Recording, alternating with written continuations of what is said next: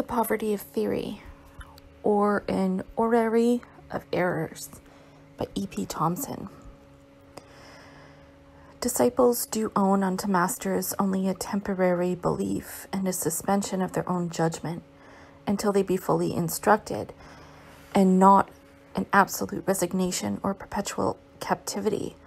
So let great authors have their due, as time, which is the author of authors, be not deprived of his due, which is, further and further, to discover truth. That was a quote from Francis Bacon. Reason, or the ratio of all we have already known, is not the same that it shall be when we know more. That was a quote from William Blake. 1. For some time, for many decades, the materialist conception of history, the firstborn intellectual child of Marx and Engels, has been growing in self-confidence. As a mature practice, historical materialism, it is perhaps the strongest discipline deriving from the Marxist tradition. Even in my own lifetime as a historian, and in the work of my own compatriots, the advances have been considerable, and one had supposed these to be advances in knowledge. This is not to say that this knowledge is finite, or subject to some proof of positivistic scientism, nor is it to suppose that the advance has been unilinear and unproblematic. Sharp disagreements exist, and complex problems remain not only unsolved, but scarcely even disclosed. It is possible that the very success of historical materialism as a practice has encouraged a conceptual lethargy, which is now bringing down upon our heads its necessary revenge. And this is the more possible in those parts of the English-speaking world where a vigorous practice of historical materialism has been conducted within an inherited empirical idiom of discourse, which is reproduced by strong educational and cultural traditions. All of this is possible, even probable. Even so, the case should not be overstated. For what a philosopher, who is only a casual acquaintance with historical practice, may glance at and then dismiss with a ferocious scowl as empiricism, may in fact be the result of arduous confrontations, pursued both in conceptual engagements, the definition of appropriate questions, the elaboration of hypotheses, and the exposure of ideological attributions in pre-existing historiography, and also in the interstices of historical method itself. And the Marxist historiography, which now has an international presence, has contributed significantly not only to its own self-criticism and maturation in theoretical ways, but also to imposing, by repeated controversies, much arduous intellectual labor in some polemic, its presence upon orthodox historiography, imposing, in Althusser's sense, its own, or Marx's, problematic upon significant areas of historical inquiry. Engaged in these confrontations, we had, I suppose, neglected our lines of theoretical supply, but in the moment when we seemed to be poised for further advances, we have been suddenly struck from the rear, and not from a rear of manifest bourgeois ideology, but from a rear claiming to be more Marxist than Marx. From the quarter of Louis Althusser and his numerous followers, there has been launched an unmeasured assault upon historicism. The advances of historical materialism, its supposed knowledge, have rested, it turns out, upon one slender and rotten epistemological pillar, empiricism. When Althusser submitted this pillar to a stern interrogation, it shuddered and crumbled to dust, and the whole enterprise of historical materialism collapsed in ruins around it. Not only does it turn out that men have never made their own history at all, but it is also revealed that the enterprise of historical materialism, the attainment of historical knowledge, has been misbegotten from the start, since real history is unknowable and cannot be said to exist.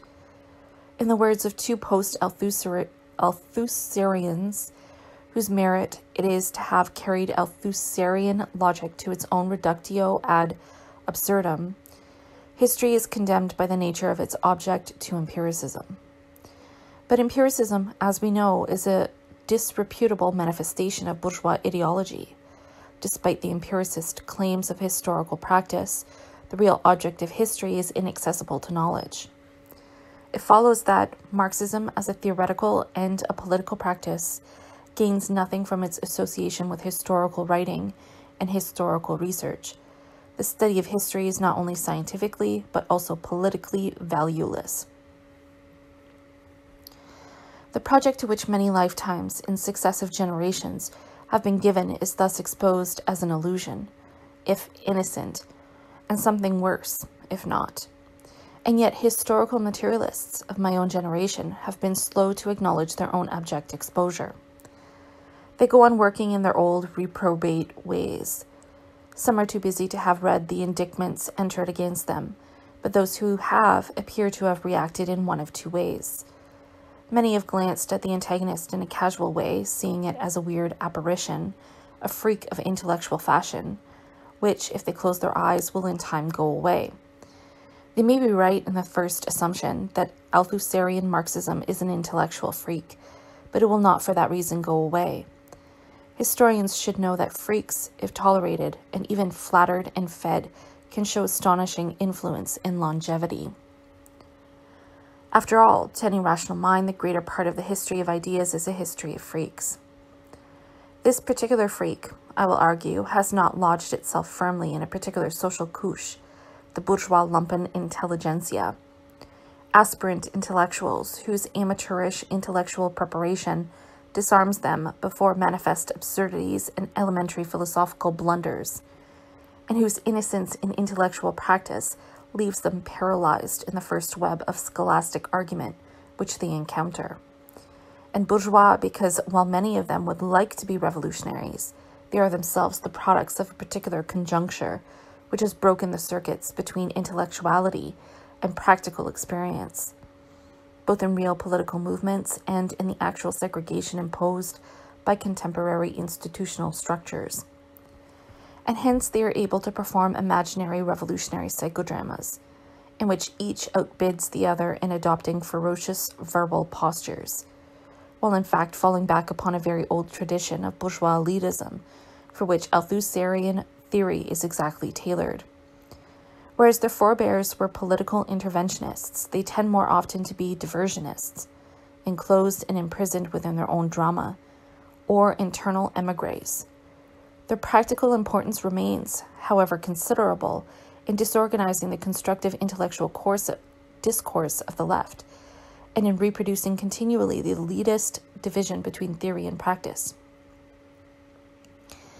Maybe if we suffer experiences sharp enough, the freak will eventually go away, and many of its devotees may be reclaimed for a serious political and intellectual movement, but it is time that we pushed it along the road. The other reaction commonly found among historical materialists is more reprehensible, that of complicity. They glance at Althusserian Marxism and do not wholly understand it, nor like what they understand, but they accept it as a Marxism. Philosophers cannot be expected to understand history, or anthropology, or literature, or sociology, but Althusser is a philosopher doing his own thing. As some conceptual rigor is no doubt necessary, perhaps even bits can be borrowed, overdetermination, instances. After all, we are all Marxists together. In this way, a sort of tacit compromise is negotiated, although most of the negotiation is made up of silence, and all the negotiation consists in ceding ground to Althusser. For Althusser has never offered compromise of any kind, and certainly not to historicism, humanism, and empiricism. This is reprehensible because it is theoretically unprincipled. Althusser and his acolytes challenge centrally historical materialism itself. They do not offer to modify it, but to displace it. In exchange, they offer an ahistorical theoreticism, which, at the first examination, discloses itself as idealism. How then is it possible for these two to coexist within one single tradition? Either a very extraordinary mutation has been taking place in the last few years in the Marxist tradition, or that tradition is now breaking apart into two or several parts.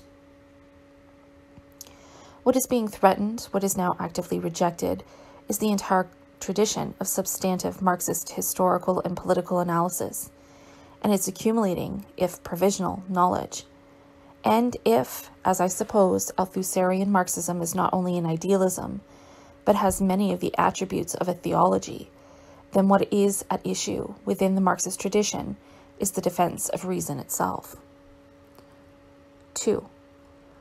I will offer at the outset a map of where I mean to go, since there will inevitably be certain detours and the doubling back upon my own tracks. I shall direct my central attention to Althusser and to the critical formative texts for Marx and reading capital, and will not spend time over his numerous progeny. It is true that many of these disown their master, and that others are influenced only in certain areas of their thought. But I hope that some of my general arguments, in particular on empiricism and moralism, may be taken to include them also. I apologize for this neglect, but life is too short to follow, for example, Hindus and Hurst, to every one of their theoreticist layers. Nor shall I take up the lists against a more formidable opponent, Poulantzas, who, with Althusser, repeatedly fails to understand the historical categories of class, ideology, etc., employed by Marx. Another time, perhaps, let us stay now with the Aristotle of the new Marxist idealism. I will argue the following propositions and examine them in sequence. 1. Althusser's epistemology is derivative from a limited kind of academic learning process and has no general validity. 2. As a result, he has no category or way of handling experience or social beings' impingement upon social consciousness. Hence, he falsifies the dialogue with empirical evidence inherent in knowledge production and in Marx's own practice, and thereby falls continually into modes of thought designated in the Marxist tradition as idealist. 3. In particular, he confuses the necessary empirical dialogue with empiricism, and consistently misrepresents, in the most naive ways, the practice of historical materialism, including Marx's own practice. 4. The resultant critique of historicism is at certain points identical to the specifically anti-Marxist critique of historicism, as represented by Popper, although the authors derive from this opposite conclusions. This argument will take us some way on our road. I will then propose 5. Althusser's structuralism is a structuralism of stasis, departing from Marx's own historical method. 6. Hence, Althusser's conceptual universe has no adequate categories to explain contradiction, or change, or class struggle. 7. These critical weaknesses explain why Althusser must be silent or evasive as to other important categories, among them economic and needs. 8. From which it follows that Althusser and his progeny find themselves unable to handle, except in the most abstract and theoretical way, questions of value, culture, and political theory. When these elementary propositions have been established, or as Althusser will have it, proved, we may then stand back from the whole elaborate and sophistical structure. We may even attempt another kind of reading of his words. And if we are not exhausted, we may propose some questions of a different kind. How has this extraordinary fracture occurred in the Marxist tradition? How are we to understand Althusserian structuralism, not in its self-evaluation as science, but as ideology? What were the specific conditions for the genesis and maturation of this ideology and its rapid replication in the West? And what is the political significance of this unmeasured assault upon historical materialism? 3. I commence my argument at a manifest disadvantage. Few spectacles would be more ludicrous than that of an English historian, and moreover one manifestly self-incriminated of empirical practices, attempting to offer epistemological correction to a rigorous Parisian philosopher. I can sense, as I stare at the paper before me, the shadowy faces of an expectant audience, scarcely able to conceal their rising mirth. I don't intend to gratify them. I don't understand Althusser's propositions as to the relation between the real world and knowledge, and therefore I can't expose myself in a discussion of them. It's true that I've tried to understand them. Throughout, for Marx, the question as to how these raw materials from the real world arrive in the laboratory of theoretical practice, to be processed according to generalities 1, 2, and 3, cries out for some answer, but the opportunity for disclosure is passed by. Turning to reading capital, we learn, with rising excitement, that now at last an answer will be given. Instead, we are offered anticlimax. We first endure some tedium and more exasperation, as a ritual combination against empiricism is conducted. Even a mind without philosophic rigor cannot overlook the fact that Althusser continually confuses and conflates the empirical mode, or techniques, of investigation with a quite different ideological formation, empiricism, and moreover simplifies his own polemics by caricaturing even this empiricism, and ascribing to it indiscriminately and erroneously essentialist procedures of abstraction. But at length, after 50 pages, we arrive at what? We can say then that the mechanism of production of the knowledge effect lies in the mechanism which underlies the action of the forms of order in the scientific discourse of the proof. That was a quotation from Althusser. 33 words, and then silence. If I understand these words, then I find them disgraceful, for we have been led all this way only to be offered a restatement in new terms of the original question. Knowledge effects arrive in the form of raw materials. Generalities 1, which are already artifacts of culture, with more or less ideological impurity. Obediently, as the scientific discourse of the proof demands, I must explain my objection, and first, what my objection is not. I don't object to the fact that Althusser offers no guarantees as to an identity between the real object and its conceptual representation. One would expect any such formal guarantee to be of doubtful efficacy. Even a casual acquaintance with philosophy suggests that such guarantees have a short term of validity and contain many clauses in small print which exonerate the guarantor from liability. Nor do I object to the fact that Althusser has abandoned the weary ground of attempting to elucidate a one-to-one correspondence between this real material event, or object, and that perception, intuition, sense impression concept. It would perhaps have been more honest if he had frankly confessed that, in doing so, he was also abandoning certain of Lenin's propositions in materialism and empirio-criticism. But for the least syllable of Lenin, he professes a religious awe. And he certainly might have confessed that, in shifting his ground, he was following and not setting philosophical fashion. In the old days, one supposes, when the philosopher, laboring by lamplight in his study, came to this point in his argument, he set down his pen and looked around for an object in the real world to interrogate. Very commonly, that object was the nearest one to hand, his writing table. Table, he said, how do I know that you exist? And if you do, how do I know that my concept, table, represents your real existence? The table would look back without blinking and interrogate the philosopher in its turn. It was an exacting exchange, and according to which one was the victor in the confrontation. The philosopher would inscribe himself as idealist or a materialist, or so one must suppose from the frequency with which tables appear. Today, the philosopher interrogates instead the word, a pre-given linguistic artifact with an indistinct social genesis and with a history.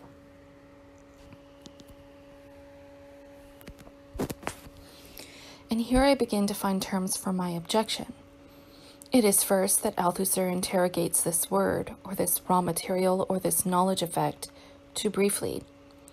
It exists only to be worked up by theoretical practice, generality 2, to structural conceptualization or concrete knowledge, generality 3. Althusser is as curt with linguistics and with the sociology of knowledge as he is with history or anthropology. His raw material, object of knowledge, is an inert, pliant kind of stuff, with neither inertia nor energies of its own, awaiting passively its manufacture into knowledge. It may contain gross ideological impurities, to be sure, but these may be purged in the alembic of theoretical practice. Second, this raw material appears to present itself for processing as discrete mental events, facts, ideas refuse, commonplace concepts, and it also presents itself with discretion. Now, I don't wish to jest with the very serious difficulties encountered by philosophers in this critical epistemological area. Since every philosopher encounters them, I must believe that these difficulties are indeed immense. And at this level, I can hope to add nothing to their clarification.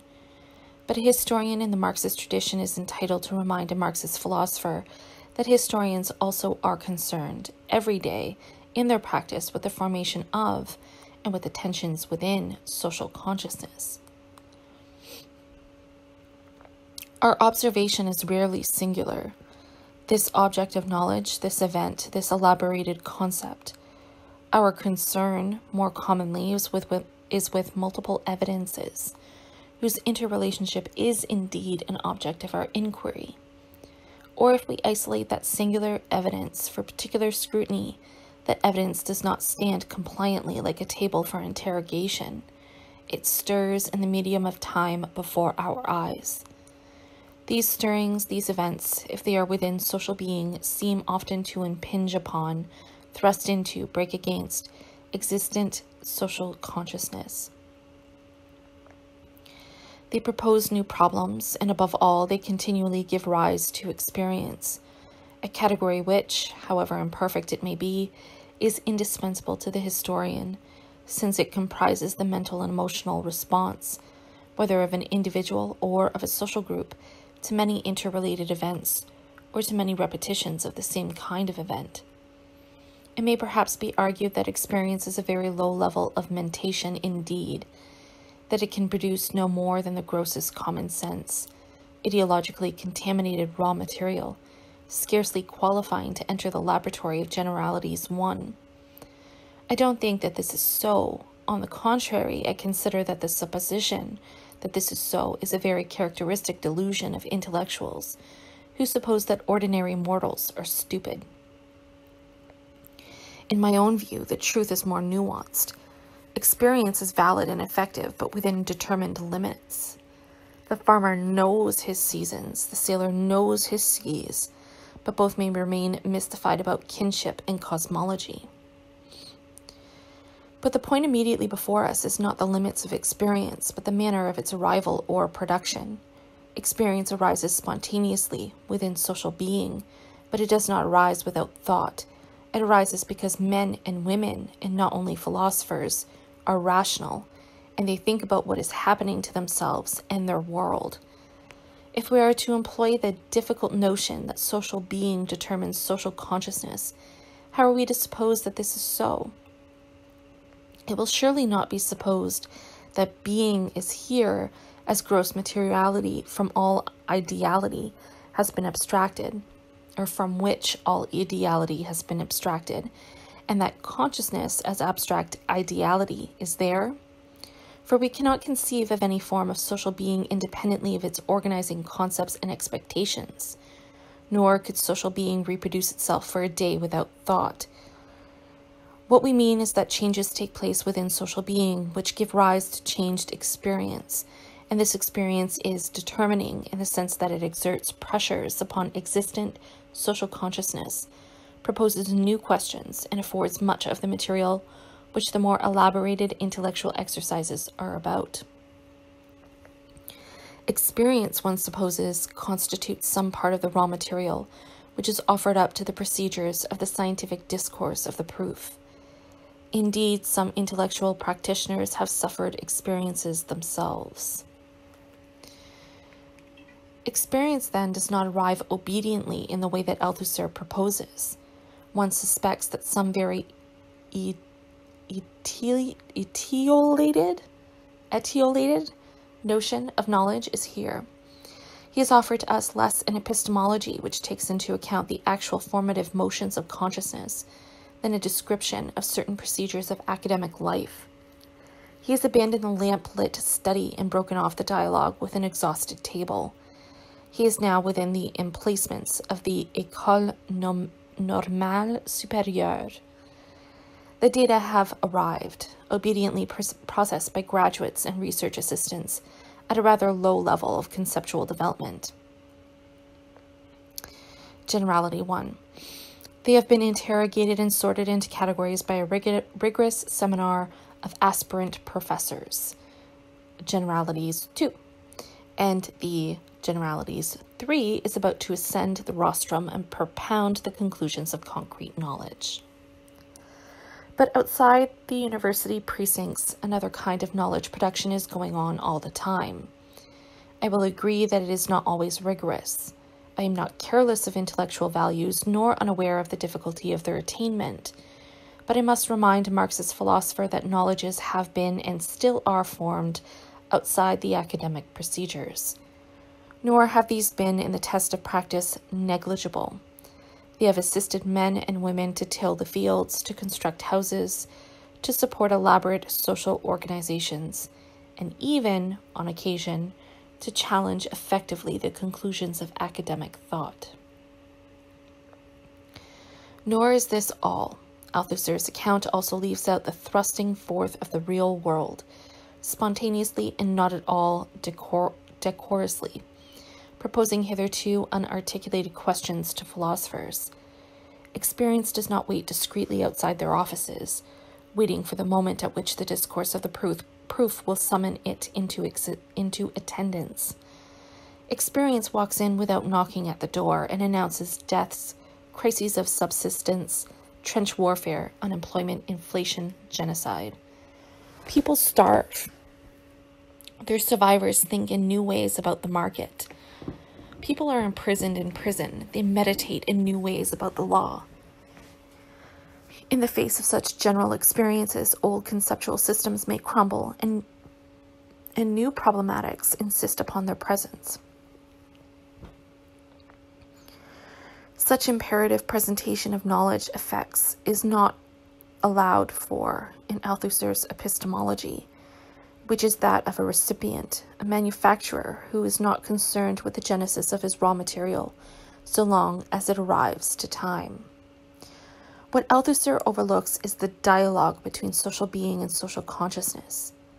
Obviously, this dialogue goes in both directions. If social being is not an inert table which cannot refute a philosopher with its legs, then neither is social consciousness a passive recipient of reflections of that table. Obviously, consciousness, whether as unself-conscious culture, or as myth, or as science or law, or articulated ideology, thrusts back into being in its turn. As being is thought, so thought also is lived. People may, within limits, live the social or sexual expectations which are imposed upon them by dominant conceptual categories. It had been habitual among Marxists. Indeed, it had once been thought to be a distinguishing methodological priority of Marxism, to stress the determining pressures of being upon consciousness, although in recent years much Western Marxism has tilted the dialogue heavily back towards ideological domination. This difficult question, which many of us have often addressed, may be left aside for the moment. It is, in any case, a question more usefully resolved by historical and cultural analysis than by theoretical pronouncements. If I have stressed the first party in the dialogue rather than the second, it is because Althusser has almost nothing to say about it and refuses to attend the accounts of historians or anthropologists who have. His silence here is both a guilty one and one necessary to his purpose. It is a consequence of his prior determination to wall up the least aperture through which empiricism might enter. 4. Let us resume. Althusser's epistemology is founded upon an account of theoretical procedures, which is at every point derivative not only from academic intellectual disciplines, but from one, and at the most 3, highly specialized disciplines. The discipline is, of course, his own, philosophy. but of a particular Cartesian tradition of logical exegesis, marked at its origin by the pressures of Catholic theology, modified by the monism of Spinoza, whose influence saturates Althusser's work, and marked at its conclusion by a particular Parisian dialogue between phenomenology, existentialism, and Marxism. Thus, the procedures from which an epistemology is derived are not those of philosophy in general, but of one particular moment of its presence. There's no reason why philosophers should necessarily identify their own procedures with those of every other kind of knowledge production, and many have been at pains to make distinctions. It is an elementary confusion, a function of academic imperialism, and it is a tendency rather easy to correct, and it has been very often so corrected. But not by Althusser. On the contrary, he makes a virtue of his own theoretical imperialism. The peculiarity of certain branches of philosophy and of mathematics is that these are, to an unusual degree, self-enclosed and self-replicating. Logic and quantity examine their own materials, their own procedures. This Althusser offers as a paradigm of the very procedures of theory.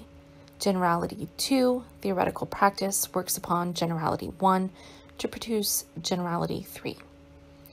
The potential truth of the materials in generality 1, despite all ideological impurities, is guaranteed by a hidden Spinozan monism.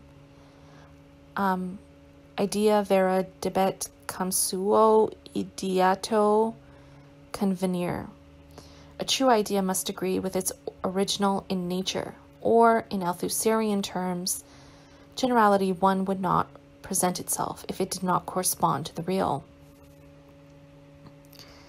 It is the business of the scientific procedures of generality 2 to purify generality 1 of ideological admixture and to produce knowledge, generality 3, which in its own theoretical consistency contains its own guarantees. Veritas norma sui et falsi. Truth is the criterion both of itself and of falsehood. And a brief aside, Althusser allows that generality 2 may, in certain disciplines, follow somewhat different procedures. The discourse of the proof may even be conducted in the form of experiment. This is his only concession. Generality 2, he admits, deserves a much more serious examination than I can embark upon here. And so it does. For such an examination, if scrupulously conducted, would have exposed to view Althusser's continuous, willful, and theoretically crucial confusion between empiricism, that is, philosophical positivism and all its kin, and the empirical mode of intellectual practice. This question lies close to the question of historicism, a matter in which I have my own declared interest, and so I cannot dispatch it so quickly. Generalities 1 include those mental events which are generally called facts or evidence. Contrary to the ideological illusions of empiricism or sensualism, Althusser tells us these facts are not singular or concrete. They are already concepts of an ideological nature. The work of any science consists in elaborating its own scientific facts through a critique of the ideological facts elaborated by an earlier ideological theoretical practice. To elaborate its own specific facts is simultaneously to elaborate its own theory, since a scientific fact, and not the self-styled pure phenomenon, can only be identified in the field of a theoretical practice. This work of elaborating its own facts out of the raw material of pre-existent ideological concepts is done by Generality 2, which is the working body of concepts and procedures of the discipline in question. That there are difficulties in the mode of operation of Generality 2 is acknowledged, but these difficulties are left unexamined. We must rest content with these schematic gestures and not enter into the dialectic of this theoretical labor. This is wise, since the difficulties are substantial. One of them is this: how does knowledge ever change or advance?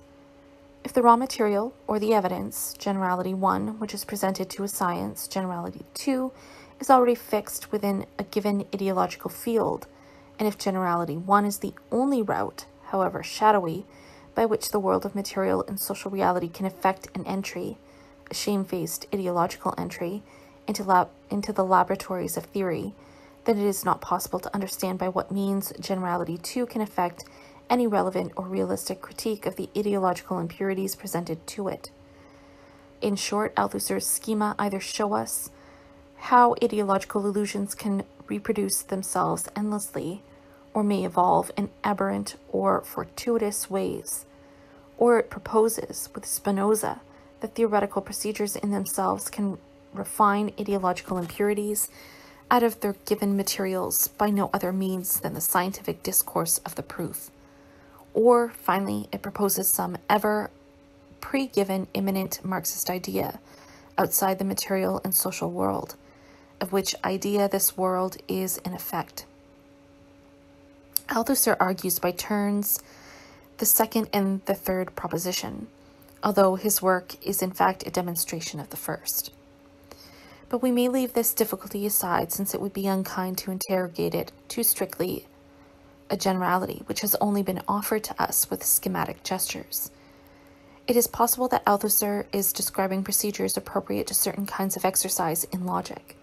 We examine, let us say, a passage of text from Rousseau, Generality 1.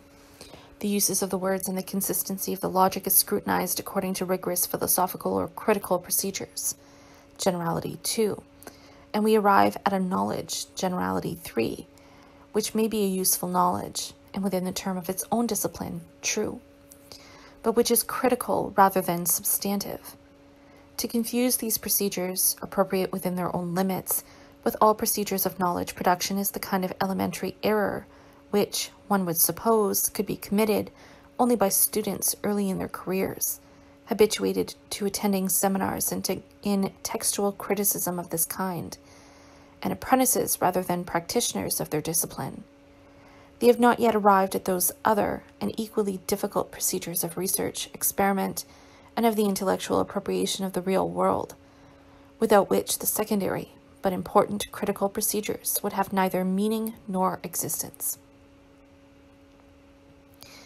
In by far the greatest area of knowledge production, a very different kind of dialogue is going on. It is untrue that the evidence or facts under investigation always arrive, as Generality 1, already in an ideological form. In the experimental sciences, there are extremely elaborate procedures appropriate to each discipline, intended to ensure that they do not. This is not, of course, to argue that scientific facts disclose their own meanings independently of conceptual organization. It is central to every other applied discipline in the social sciences and humanities that similar procedures are elaborated, although these are necessarily less exact and more subject to ideological determinations. The difference between a mature intellectual discipline and a merely ideological formation, theology, astrology, some parts of bourgeois sociology, and of orthodox Stalinist Marxism, and perhaps Althusserian structuralism, lies exactly in these procedures and controls. For if the object of knowledge consisted only in ideological facts elaborated by that discipline's own procedures, then there would never be any way of validating or falsifying any proposition. There could be no scientific or disciplinary court of appeal. The absurdity of Althusser consists in the idealist mode of his theoretical constructions. His thought is the child of economic determinism ravished by theoreticist idealism. It posits, but does not attempt to prove or guarantee the existence of material reality. We will accept this point. It posits also the existence of a material external world of social reality, whose determinate organization is always, in the last instance, economic. The proof for this lies not in Althusser's work, nor would it be reasonable to ask for such proof in the work of a philosopher, but in the mature work of Marx. This work arrives ready-made at the commencement of Althusser's inquiry, as a concrete knowledge, albeit a knowledge not always aware of its own theoretical practice. It is Althusser's business to enhance its own self-knowledge, as well as to repel various hideous ideological impurities which have grown up within the silences of its interstices. Thus, a given knowledge, Marx's work, informs Althusser's procedures at each of the three levels of his hierarchy. Marx's work arrives as raw material, however elaborate, at generality 1.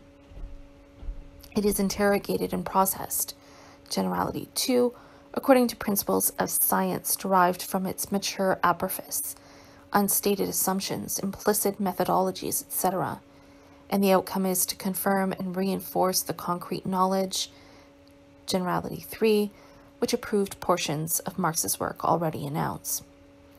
It scarcely seems necessary to insist that this procedure is wholly self-confirming. It moves within the circle not only of its own problematic, but of its own self-perpetuating and self-elaborating procedures. This is, in the eyes of Althusser and his followers, exactly the virtue of this theoretical practice. It is a sealed system within which concepts endlessly circulate, recognize, and interrogate each other, and the intensity of its repetitious introversial life is mistaken for a science. This science is then projected back upon Marx's work. It is proposed that his own procedures were of the same order, and that after the miracle of the epistemological break, an immaculate conception which required no gross empirical impregnation, all followed in terms of the elaboration of thought and its structural organization. Here's a quote from Althusser. May I sum up all this in one sentence? This sentence describes a circle. A philosophic reading of capital is only possible as the application of that which is the very object of our investigation, Marxist philosophy. This circle is only epistemologically possible because of the existence of Marxist philosophy in the works of Marxism. To facilitate the discourse of the proof, we return to some passages of Marx, but now as raw material, generality 1. The hand is held over all Marx's immature work, nearly all of the work of Engels. These portions of Marx's mature work, which exemplify the practice of historical materialism, the correspondence of Marx and Engels, which take us directly into their laboratory and show us their procedures, and the greater part of Capital itself, illustrations. But between the fingers of the hand, one is allowed to peep at decontexted phrases of Marx, at silences, and at subarticulate mediations, which are chastised and disciplined, until they confirm the self-sufficiency of theoretical practice. Of course, if the questions are proposed in this way, and if the material is called out, already drilled in its responses, and permitted to answer these questions and no others, then we can expect it to offer to the interrogator a dutiful allegiance. This mode of thought is exactly what has commonly been designated in the Marxist tradition as idealism. Such idealism consists not in the positing or denial of the primacy of an ulterior material world, but in a self-generating conceptual universe which imposes its own ideality upon the phenomena of material and social existence, rather than engaging in continual dialogue with these. If there is a Marxism of the contemporary world, which Marx or Engels would have recognized instantly as an idealism, Althusserian structuralism is this. The category has attained to a primacy over its material referent. The conceptual structure hangs above and dominates social being. 5. I don't propose to counter Althusser's paradigm of knowledge production with an alternative universal paradigm of my own, but I will follow him a little further into my own discipline. It is not easy to do this with an even temper, since his repeated references to history and to historicism display his theoretical imperialism in its most arrogant forms. His comments display throughout no acquaintance with, nor understanding of historical procedures, that is, procedures which make of history a discipline, and not a babel of alternating ideological assertions, procedures which provide for their own relevant discourse of the proof. However, let us be cool. Let us approach this problem not from the suburbs, what historians think that they are doing when they consult and argue about evidence, but at the citadel itself, Althusser's notion of theory. If we can storm that aloof, castellated, and preposterous imperial citadel, then we will save our energies from skirmishes in the surrounding terrain. The land will fall into our hand. History, Althusser tells us, hardly exists other than as the application of a theory, which does not exist in any real sense. The applications of the theory of history somehow occur behind this absent theory's back and are naturally mistaken for it. This absent theory depends upon more or less ideological outlines of theories. This is a quotation from Althusser. We must take seriously the fact that the theory of history, in the strong sense, does not exist, or hardly exists so far as historians are concerned, that the concepts of existing history are therefore nearly always empirical concepts, more or less in search of their theoretical basis. Empirical, i.e. crossbred with a powerful strain of an ideology concealed behind its obviousness. This is the case with the best historians, who can be distinguished from the rest precisely by their concern for theory, but who seek this theory at a level on which it cannot be found, at the level of historical methodology, which cannot be refined without the theory on which it is based. That's the end of the quote. We will pause for a moment to note one oddity. There has existed for 50 years or more, very much more if we remember Engels and Marx, a Marxist historiography, which, as I have already remarked, now has an international presence. It is curious, then, that all these historians, who might, one supposes, include one or two whom Althusser would nominate as among the best, have been operating through all these decades without any theory. For they had supposed that their theory was exactly derivative in some part from Marx, or from what Althusser would designate as theory. That is, the critical concepts employed by these historians every day in their practice included those of exploitation, class struggle, class determinism, ideology, and of feudalism and capitalism as modes of production, etc., etc., concepts derived from and validated within a Marxist theoretical tradition. So this is odd. Historians have no theory. Marxist historians have no theory either. Historical theory, then, must be something different from Marxist historical theory. But let us resume our survey of the citadel. We must climb crag after crag before we attain the summit. Theory cannot be found at the level of historical practice, whether Marxist or not. Excelsior. The truth of history cannot be read in its manifest discourse, because the text of history is not a text in which a voice, the logos, speaks, but the inaudible and illegible notation of the effects of a structure of structures. That sentence was a quote from Althusser. Not many historians suppose that the manifest discourse of history voluntarily discloses some truth, nor that the logos is whispering in their ears. But even so, Althusser's pat antithesis is somehow awry. Inaudible and illegible? Not wholly so. Notation of the effects? Perhaps, as a metaphor, we might let this pass. But is it not a metaphor which leads precisely to the notion of the abstraction of an essence from the real which contains it and keeps it in hiding, which Althusser, in a different mood, castigates as the hallmark of empiricism? Of the effects of a structure of structures. Where, then, is this structure of structures situated, if it is subject to no empirical investigation, and also, we recall, lies outside the level of historical methodology? If we may ask a vulgar question, is this structure of structures there, immersed in history's happenings, or is it somewhere outside? For example, a logos which speaks, not from the text of history, but out of some philosophical head. The question is irrelevant, says Althusser. Worse, it is improper. It is guilty. It arises from a bourgeois and empiricist problematic. To say that structure could be disclosed by procedures of historical investigation is meaningless, because all that we can ever know of history are certain conceptual representations. Impure generalities won. Hence, historical truth can be disclosed only within theory itself, by theoretical procedures. The process that produces the concrete knowledge takes place wholly in the theoretical practice.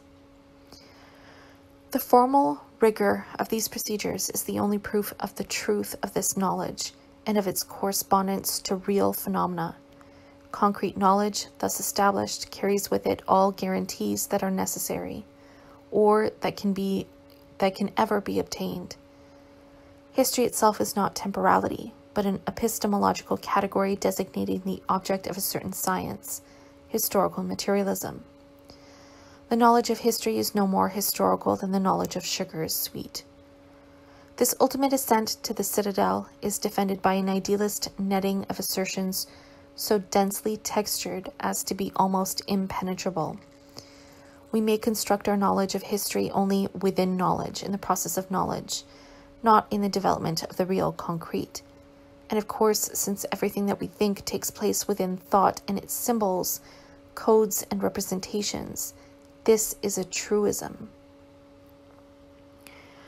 What occasions surprise is that it was possible for a philosopher in the late 1960s to reiterate such truisms with such rhetorical fury, with such severe castigation of always unidentified opponents, and with such an assumption of novelty.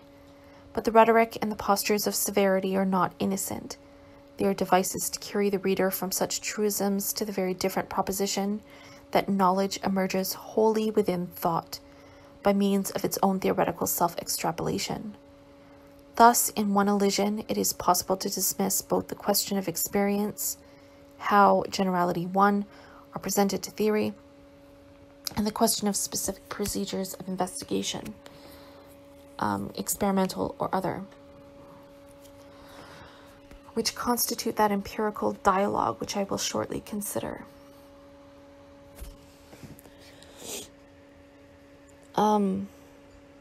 Thus, Althusser says,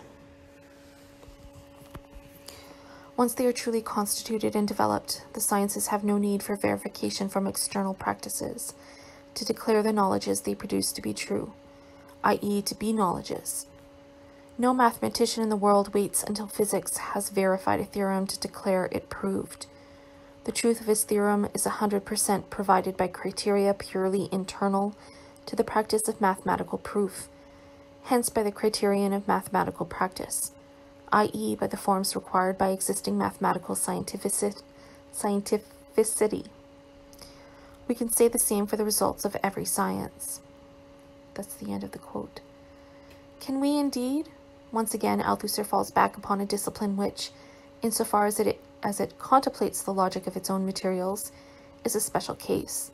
The notion that mathematics could serve as a paradigm not only for logic, but for the production of knowledge has haunted the Cartesian tradition, not least in the heretic thought of Spinoza. And Althusser goes on to declare triumphantly, we should say the same of the science which concerns us most particularly, historical materialism. It has been possible to apply Marx's theory with success because it is true. It is not true because it has been applied with success.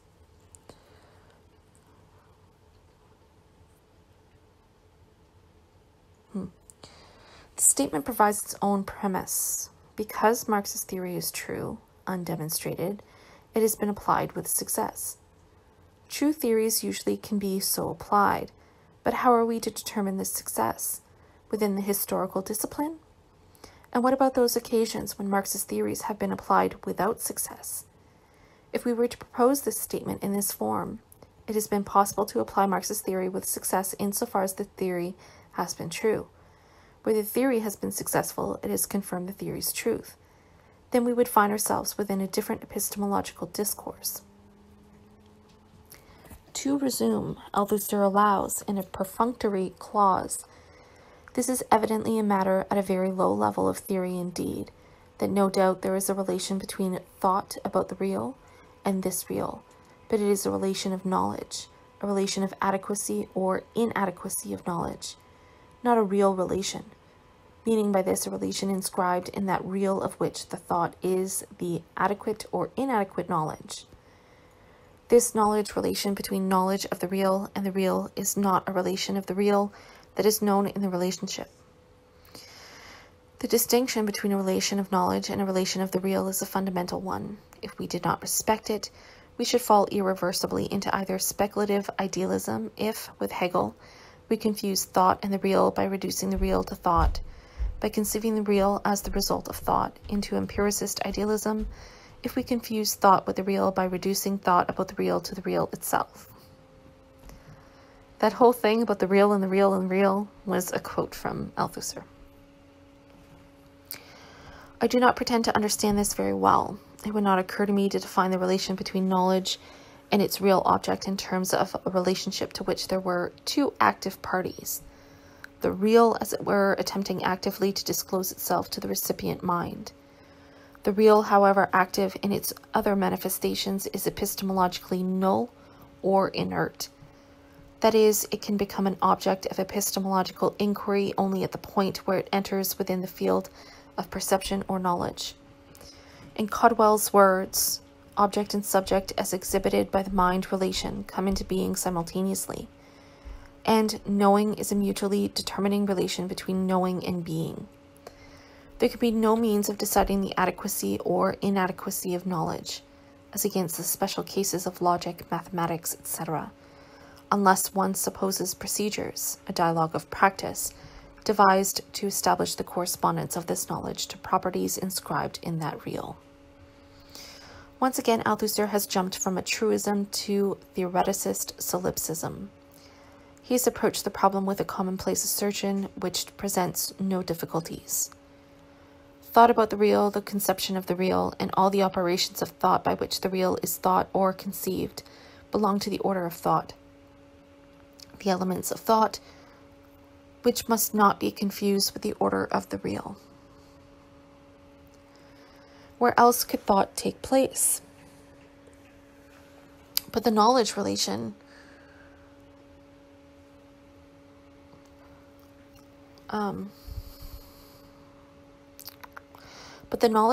between knowledge of the real and the real can still perfectly well be a real and determining relation. That is, a relation of the active appropriation by one party, thought, of the other party, collective attributes of the real. And this relation may take place not on any terms which thought prescribes, but in ways which are determined by the properties of the real object. The properties of reality determine both the appropriate procedures of thought, that is, their adequacy or inadequacy, and its product. Herein consists the dialogue between consciousness and being. I will give an illustration, and aha, I see my table to be an object. To be null or inert does not remove that object from being a determining party within a subject-object relation. No piece of timber has ever been known to make itself into a table. No joiner has ever been known to make a table out of air or sawdust. The joiner appropriates this timber, and in working it up into a table, he is governed both by his skill, theoretical practice itself arising from a history or experience of making tables, as well as a history of the evolution of appropriate tools, and by the qualities, size, grain, seasoning, etc., of the timber itself. The wood imposes its properties and its logic upon the joiner as the joiner imposes his tools, skills, and his ideal conception of tables upon the wood. This illustration may tell us little about the relation between thought and its object, since thought is not a joiner, nor is it engaged in this kind of manufacturing process. But it may serve to emphasize one possible form of relation between an active subject and an inert object, wherein the object remains within limits, determinate. The wood cannot determine what is made, nor whether it is made well or badly, but it can certainly determine what cannot be made, the limits, size, strength, etc., of what is made, and the skills and tools appropriate to the making. In such an equation, thought, if it is true, can only represent what is appropriate to the determined properties of its real object, and must operate within the determined field. If it breaks free, then it becomes engaged in freakish speculative botching and the self-extrapolation of a knowledge of tables out of pre-existent bigotry. Since this knowledge does not correspond to the reality of the wood, it will very soon demonstrate its own adequacy, or inadequacy, as soon as we sit down at it. It is likely to collapse, spilling its whole load of elaborate epistemological sauces to the floor. The real object, I have said, is epistemologically inert. That is, it cannot impose or disclose itself to knowledge, all that takes place within thought and its procedures. But this does not mean that it is inert in other ways. It need by no means be sociologically or ideologically inert. And, to cap all, the real is not out there in thought within the quiet lecture theater of our heads. Inside here, thought and being inhabit a single space, which space is ourselves. Even as we think, we also hunger and hate. We sicken or we love, and consciousness is intermixed with being. Even as we contemplate the real, we experience our own palpable reality. So that the problems which the raw materials present to thought often consist exactly in their very active, indicative, intrusive qualities. For the dialogue between consciousness and being becomes increasingly complex. Indeed, it attains at once to a different order of complexity, which presents a different order of epistemological problems. When the critical consciousness is acting upon a raw material made up of its own kind of stuff, intellectual artifacts, social relationships, the historical event. A historian, certainly a Marxist historian, should be well aware of this. That dead, inert text of his evidence is by no means inaudible. It has a deafening vitality of its own. Voices clamor from the past, asserting their own meanings, appearing to disclose their own self-knowledge as knowledge. If we offer a commonplace fact, King Zed died in 1100 AD, we are already offered a concept of kingship, the relations of domination and subordination, the functions and role of the office, the charisma and magical endowments attaching to that role, etc. And we are presented with these not only as an object of investigation, a concept which performed certain functions in mediating relationships in a given society, with perhaps several conflicting notations of this concept endorsed by different social groups, the priests, the serving girls, within that society. Not only this, which the historian has to recover with difficulty, but also this evidence is received by the historian within a theoretical framework. The discipline of history, which itself has a history and a disputed present, which has refined the concept of kingship, from the study of many examples of kingship in very different societies, resulting in concepts of kingship very different from the immediacy, in power, in common sense, or in myth, of those who actually witnessed King Zed die.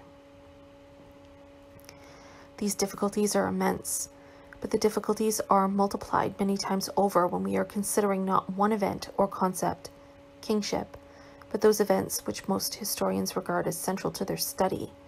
Historical process, the interrelationship between disparate phenomena as economies and ideologies. Causation, the relationship between thought and its object now becomes so exceedingly complex and mediated.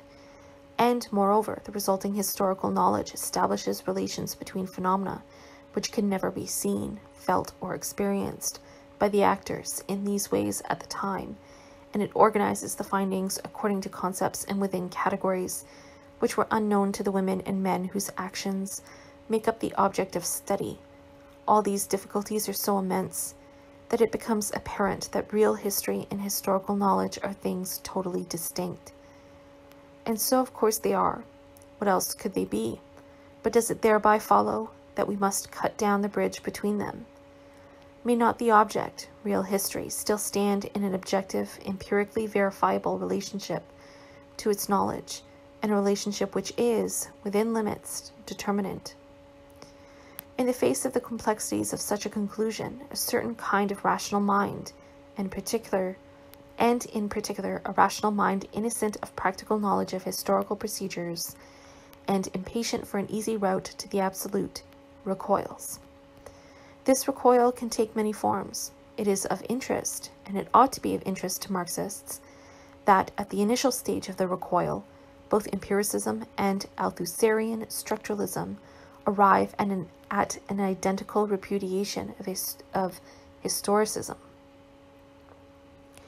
So far from Althusser's positions being original, they signify a capitulation to decades of conventional academic criticism of historiography, whose outcome has sometimes been relativist. History as an expression of the preoccupations of the present, sometimes idealist and theoreticist, and sometimes one of extreme radical skepticism as to history's epistemological credentials. One route may have been through Husserl and Heidegger, another through Hegel and Lucas, another through a more empirical tradition of Anglo-Saxon linguistic philosophy, but all routes have led to a common terminus. At the end of his working life, it was possible for that formidable practitioner of historical materialism, Marc Bloch, to assume with robust confidence the objective and determinate character of his materials. The past is, by definition, a datum which nothing in the future will change. By the 1960s, no such confidence might be expressed in respectable intellectual company. It was possible for a gifted writer within the Marxist tradition to assume historical relativism as a commonplace. For the human sciences, the historical individuality is constructed by the choice of what is essential for us, i.e., in terms of our value judgments. Thus, historical reality changes from epoch to epoch with modifications in the hierarchy of values. The particular reasons proposed for history's epistemological lack of credibility have been different, as have been the preferred solutions. But Oakeshott and Althusser, Lucien Goldman and Raymond Aron, Popper and Hurst have all been loitering in the same area with similar intent. History had perhaps called down this revenge upon itself. I don't mean to deny that the 19th and 20th centuries engendered authentic and sometimes monstrous historicisms, evolutionary, teleological, and essentialist notions of history's self-motivation, nor to deny that the same historicism permeated some part of the Marxist tradition, in the notion of a programmed succession of historical stages, motored towards a predetermined end by class struggle. All this merited severe correction, but the correction administered to historical materialism too often assumed its guilt without scrupulous inquiry into its practice, or, if examples of guilt were identified, often in the work of ideologues rather than in the mature practice of historians, it was then assumed that these invalidated the whole exercise, rather than calling in question the practitioner or the maturity of historical knowledge. And if critics and philosophers, Collingwood apart, were rather generally guilty of this convenient elision, no one has been more outrageous in his attribution of historicism to the practice of historical materialism than Althusser. From start to finish, the practice of historians and of Marxist historians is assumed by him but not examined. Let us return the scrutiny of criticism back upon the critics and see how Althusser and Popper came to a common rejection of historicism. For Popper, there is a very limited sense in which he will allow that certain facts of history are empirically verifiable. But once we step across a shadowy but critical border from discrete facts or particular evidences to questions of process, social formations and relationships, or causation, we instantly enter a realm in which we must either be guilty of historicism, which consists for him in part in attributing to history predictive laws, or in propounding general interpretations, which arise from improper holistic categories imposed by the interpreting mind, which are empirically unverifiable and which we smuggle into history ourselves, or we are avowedly offering an interpretation as a point of view. The discrete facts are in any case contaminated by their random or pre-selected provenance.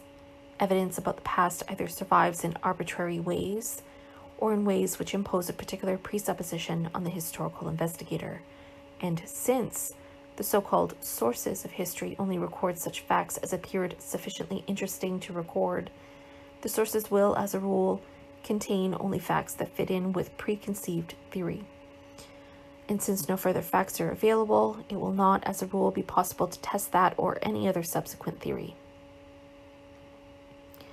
Most interpretations will be circular in the sense that they must fit in with that interpretation, which was used in the original selection of the facts. Hence, historical knowledge in any larger general sense is its own artifact. While Popper allows that an interpretation may be disproved because it does not correspond with empirically ascertainable discrete facts, an allowance which Althusser cannot make, by his criteria of proof, criteria derived from the natural sciences, we can go no further. The experimental proof of any interpretation is possible. Hence, interpretation belongs to a category outside of historical knowledge. Point of view. Although each generation has a right and even a pressing need to offer its own interpretation or point of view as a contribution to its own self-understanding and self-evaluation. Thus, Popper, we cannot know history, or at best, we may know only discrete facts, and these ones which happen to have survived through their own or historical self-selection. Interpretation consists in the introduction of a point of view. This may be legitimate on other grounds, but it does not constitute any true historical knowledge. Althusser sets out from much the same premise, although the suggestion that we can know even discrete facts encounters his scorn, since no fact can attain to epistemological identity, or the significance of any meaning, until it is placed within a theoretical or ideological field, and the theoretical act is prior to and informs whatever is pretended as empirical investigation. In Althusser's schema, ideology or theory take on the functions offered by Popper as interpretation or point of view. It is only in their conclusions that we find any marked disagreement. For Popper, there is no history of mankind. There is only an indefinite number of histories of all kinds of aspects of human life. These histories are created by historians out of an infinite subject matter, according to contemporary preoccupations. The emphasis falls with the monotony of a steam hammer upon the unknowability of any objective historical process, and upon the dangers of historicist attribution. We must grope out way backwards in an empiricist dusk, making out the dim facts at our feet, piecemeal and one at a time. But where Popper sees danger, Althusser sees a splendid opportunity, a conceptual space, a vacancy inviting his imperial occupation. Historical process is unknowable as a real object.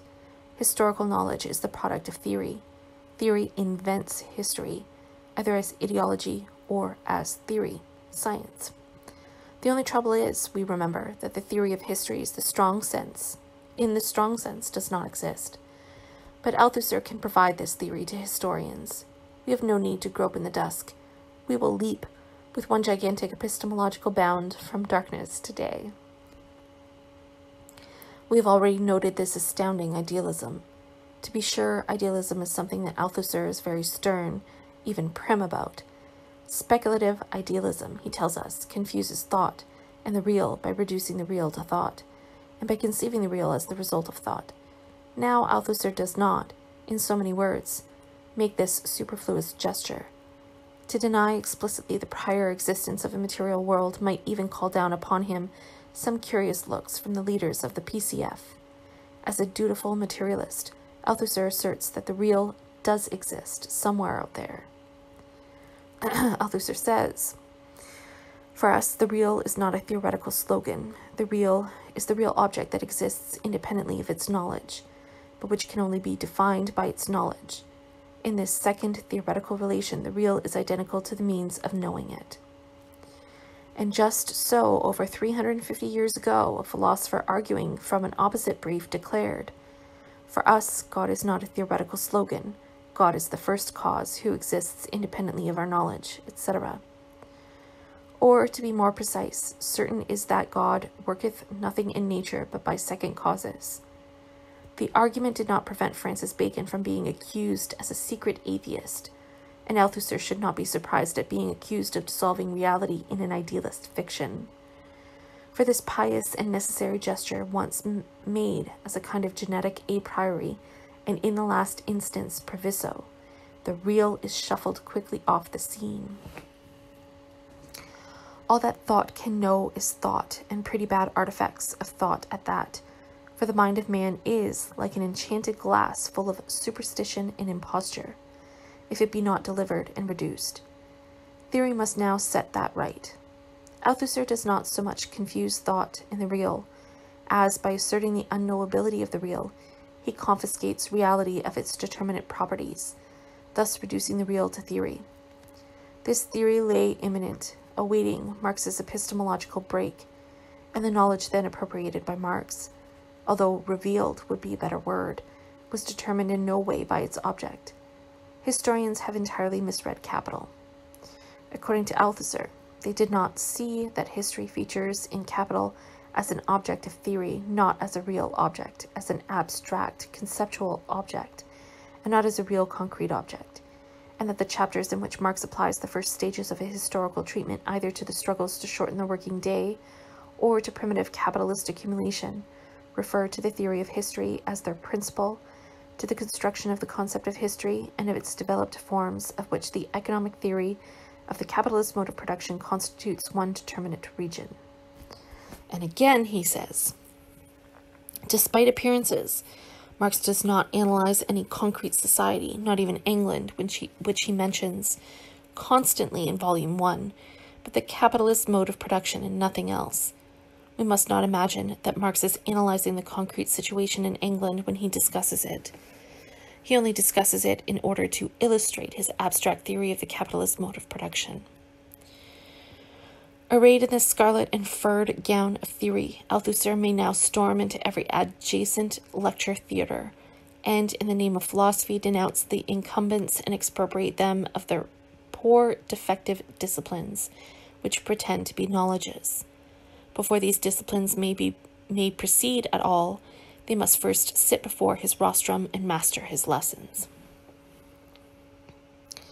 In particular, the specialists who work in the domains of the human sciences and of the social sciences.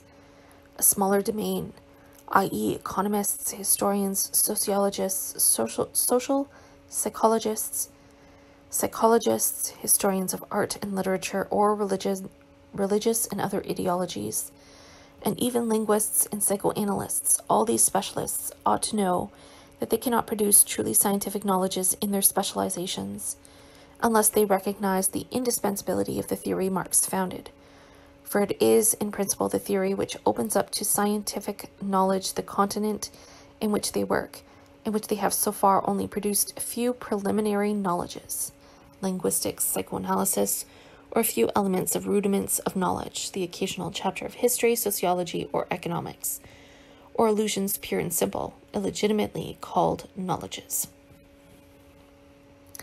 No matter if the vassals in these continents or smaller domains had supposed themselves to be Marxists already, they were impostors and should perhaps not pay a double tribute to the theory which Marx founded, but which no one, including notably Marx, understood before the enunciation of Althusser. As for my own poor, laborious discipline of history, the expropriation of our petty principality, no doubt a very small domain indeed, is total. We must once again purify our concept of the theory of history and purify it radically of any contamination by the obviousness of empirical history, since we know that this empirical history is merely the bare face of the empiricist ideology of history.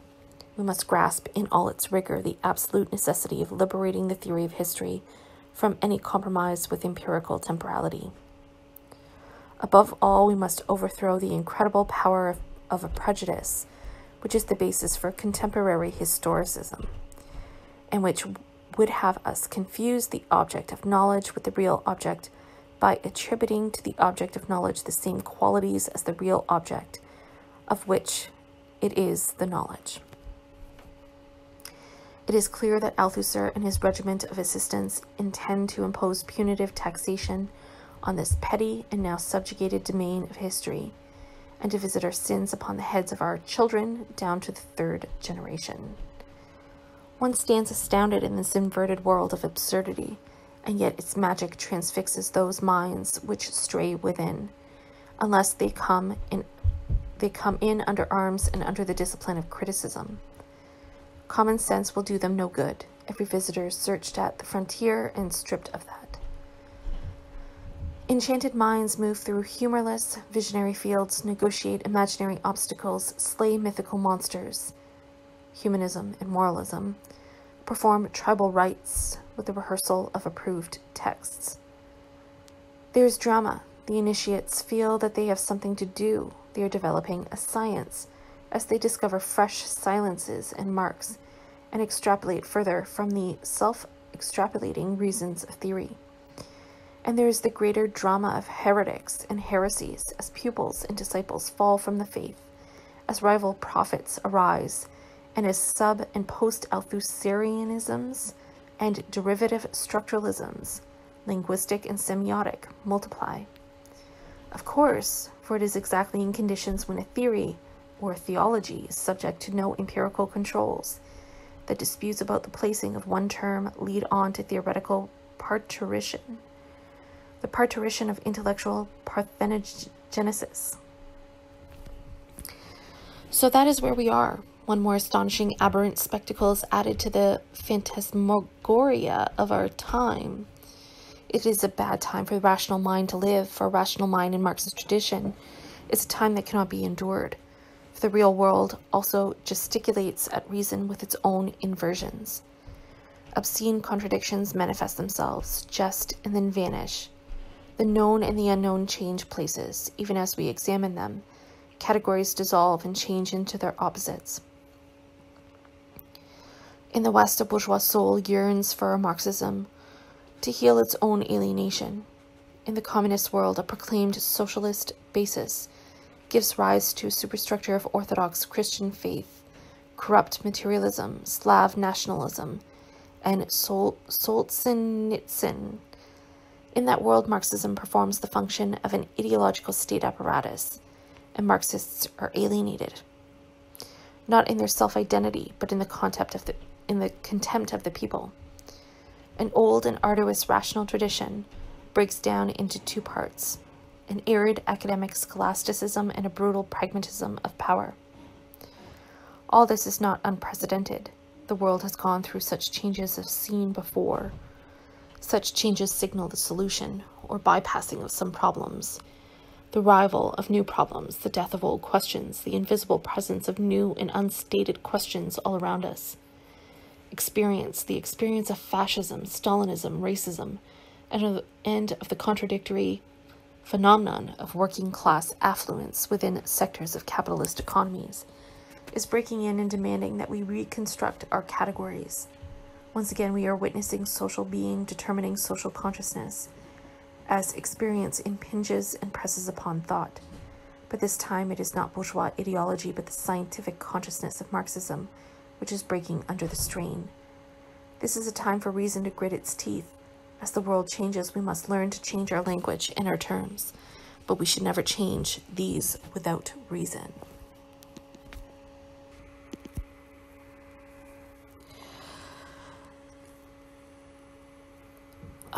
Six. To reply to Althusser, I will deny myself the advantage of fighting this battle upon favorable terrain, that is, the terrain of Marx's and Engels' own writings. While in a contest on these terms, almost every skirmish could be won, for repeatedly Marx and Engels, in the most specific terms, infer the reality of both process and structure inscribed in history, affirm the objectivity of historical knowledge, and pillory idealist modes of thought identical to those of Althusser. I refuse to conduct the argument on this terrain for three reasons. First, while each skirmish might be won, the battle would remain undecided. All that the retreating dogma needs to do is to read Marx even more selectively, discover new silences, repudiate more texts. Second, I have long ceased to be interested in the defense of Marxism as doctrine in this kind of way. Third, although I know these texts, and perhaps even know how to read them in a different way to Althusser's readings, that is, I know them as an apprentice and as a practitioner of historical materialism, have employed them in my practice for many years, have tested them, have been indebted to them, and have also on occasion discovered different kinds of silence or inadequacy in them. Although all this is true, I think that the time has gone by for this kind of textual exegesis. In this point, and in this point only, I may approach to some agreement with Althusser. For either of us to point to a congruity between our positions and a particular text of Marx can prove nothing as to the validity of the proposition in question. It can only confirm a congruity.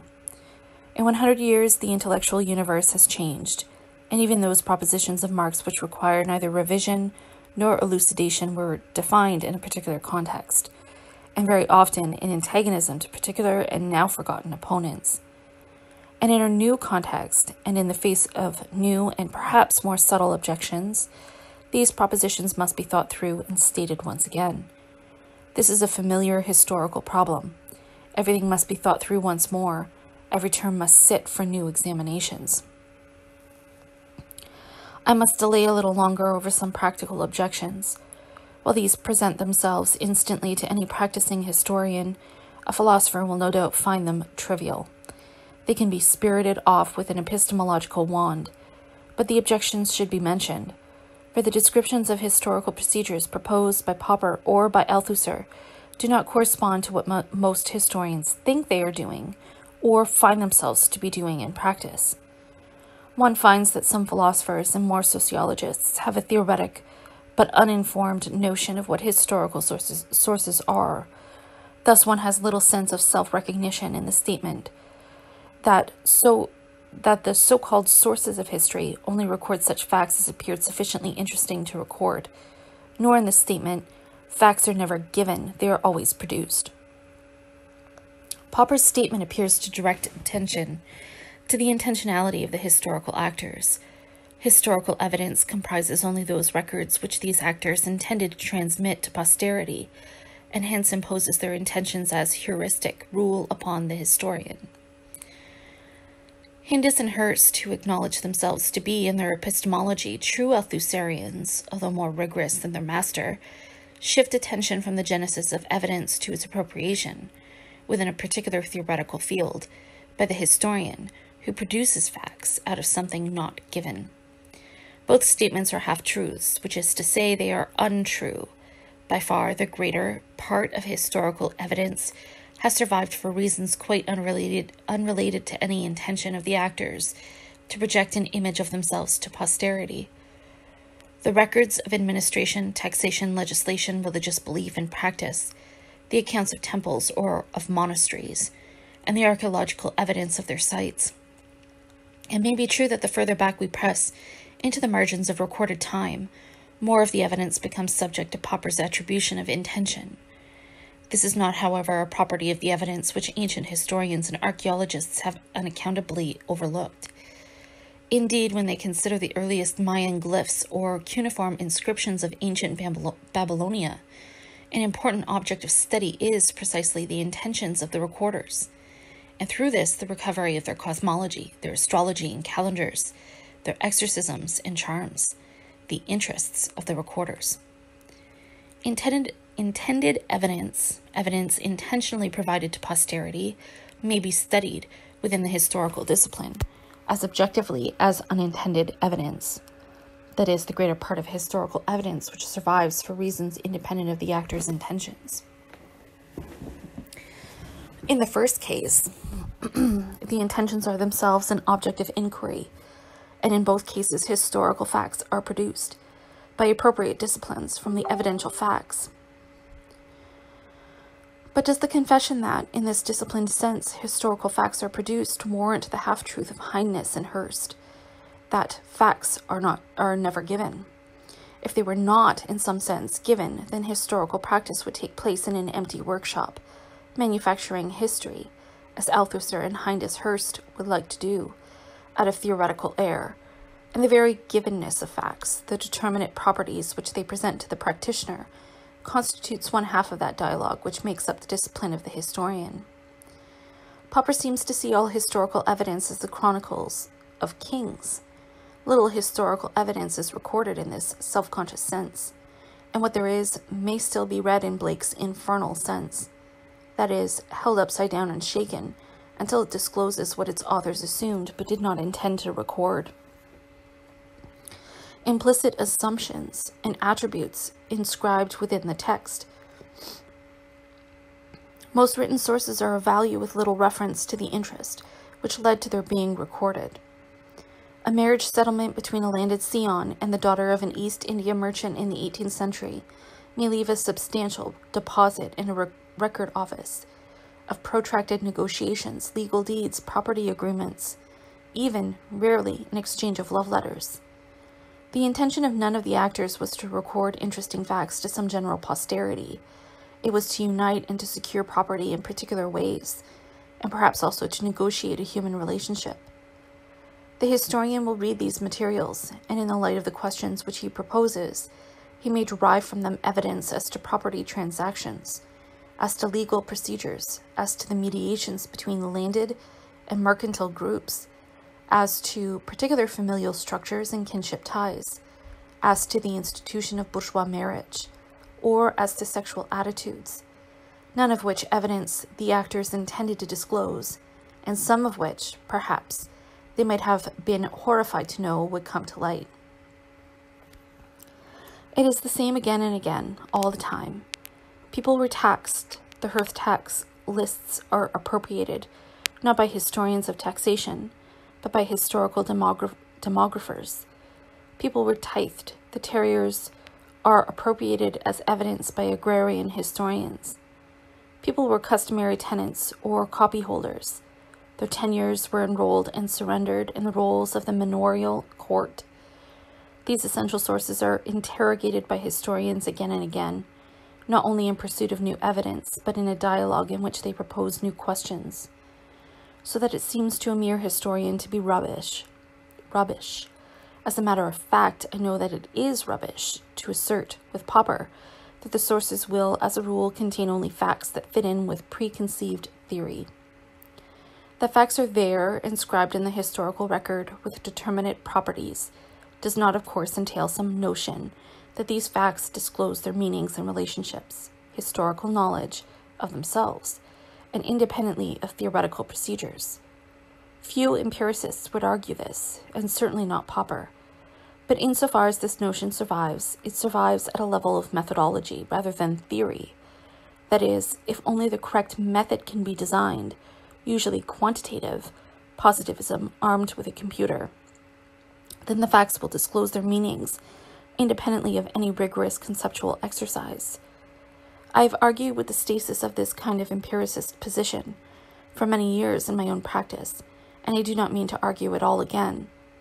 Some small part of what Althusser has to say about empiricism, when conceived as ideology, is just, and it is the instant recognition of the obviousness of this justice, both its common sense and its general academic acceptability, which is the usual gate of entry for inexperienced readers, and which beckons them into the interior of his absurd syllogistic world. Instead of rehearsing this old tale once more, let us put it in this way. A historian is entitled in his practice to make a provisional assumption of an epistemological character, that the evidence which he handles has a real, determinate existence, independent of its existence within the form of thoughts, or the forms of thought, that this evidence is witness to a real historical process, and that this process, or some approximate understanding of it, is the object of historical knowledge. Without making such assumptions, he cannot proceed. He must sit in a waiting room outside the philosophy department all his life. To assume thus does not entail the assumption of a whole series of intellectually illiterate notions, such as that facts involuntarily disclose their own meanings, that answers are supplied independently of questions, etc. We're not talking about prehistory, even if in some quarters prehistory survives and even sits robed in chairs. Any serious historian knows that facts are liars, that they carry their own ideological loads, that open-faced, innocent questions may be a mask for exterior attributions, that even the most highly sophisticated, supposedly neutral and empirical research techniques which would deliver to us history packaged and untouched by the human mind, through the automatic ingestion of the computer, may conceal the most vulgar ideological intrusions. This is known. We have been sucking our own eggs for as long as philosophers have been sucking theirs. The historical evidence is there in its primary form, not to disclose its own meaning, but to be interrogated by minds trained in a discipline of attentive disbelief. The discrete facts may be interrogated in at least 6 very different ways. 1. Before any other interrogation can be commenced, the credentials as historical facts must be scrutinized. How were they recorded? For what purpose? Can they be confirmed from adjacent evidence? And so on. This is the bread and butter of the trade. 2. At the level of their own appearance, or apparent self-disclosure, but within terms of a disciplined historical inquiry, where the facts under interrogation are social or cultural phenomena, we will most often find that the inquiry adduces value-bearing evidence in which those were qualities of self-evaluation inherent in the phenomena, e.g., attitudes towards or within marriage, become the object of study. 3. As more or less inert, neutral, value-free evidences, indices of mortality, wage series, etc., which are then subjected to inquiry in the light of the particular questions, demographic, economic, agrarian, proposed. Such inquiries having their own appropriate procedures, e.g. statistical, designed to limit, although by no means always successfully, the intrusion of ideological attributions. 4. As links in a linear series of occurrences or contingent events, that is, history as it actually happened, but as it can never be fully known, is the construction of a narrative account.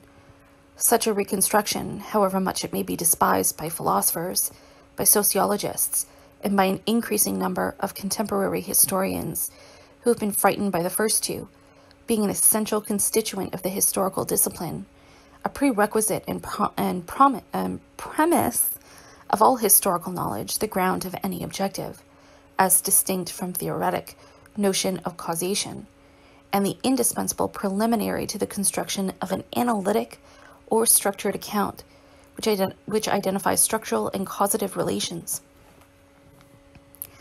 Even though in the course of such an analysis, the primitive sequential narration will itself undergo radical transformation.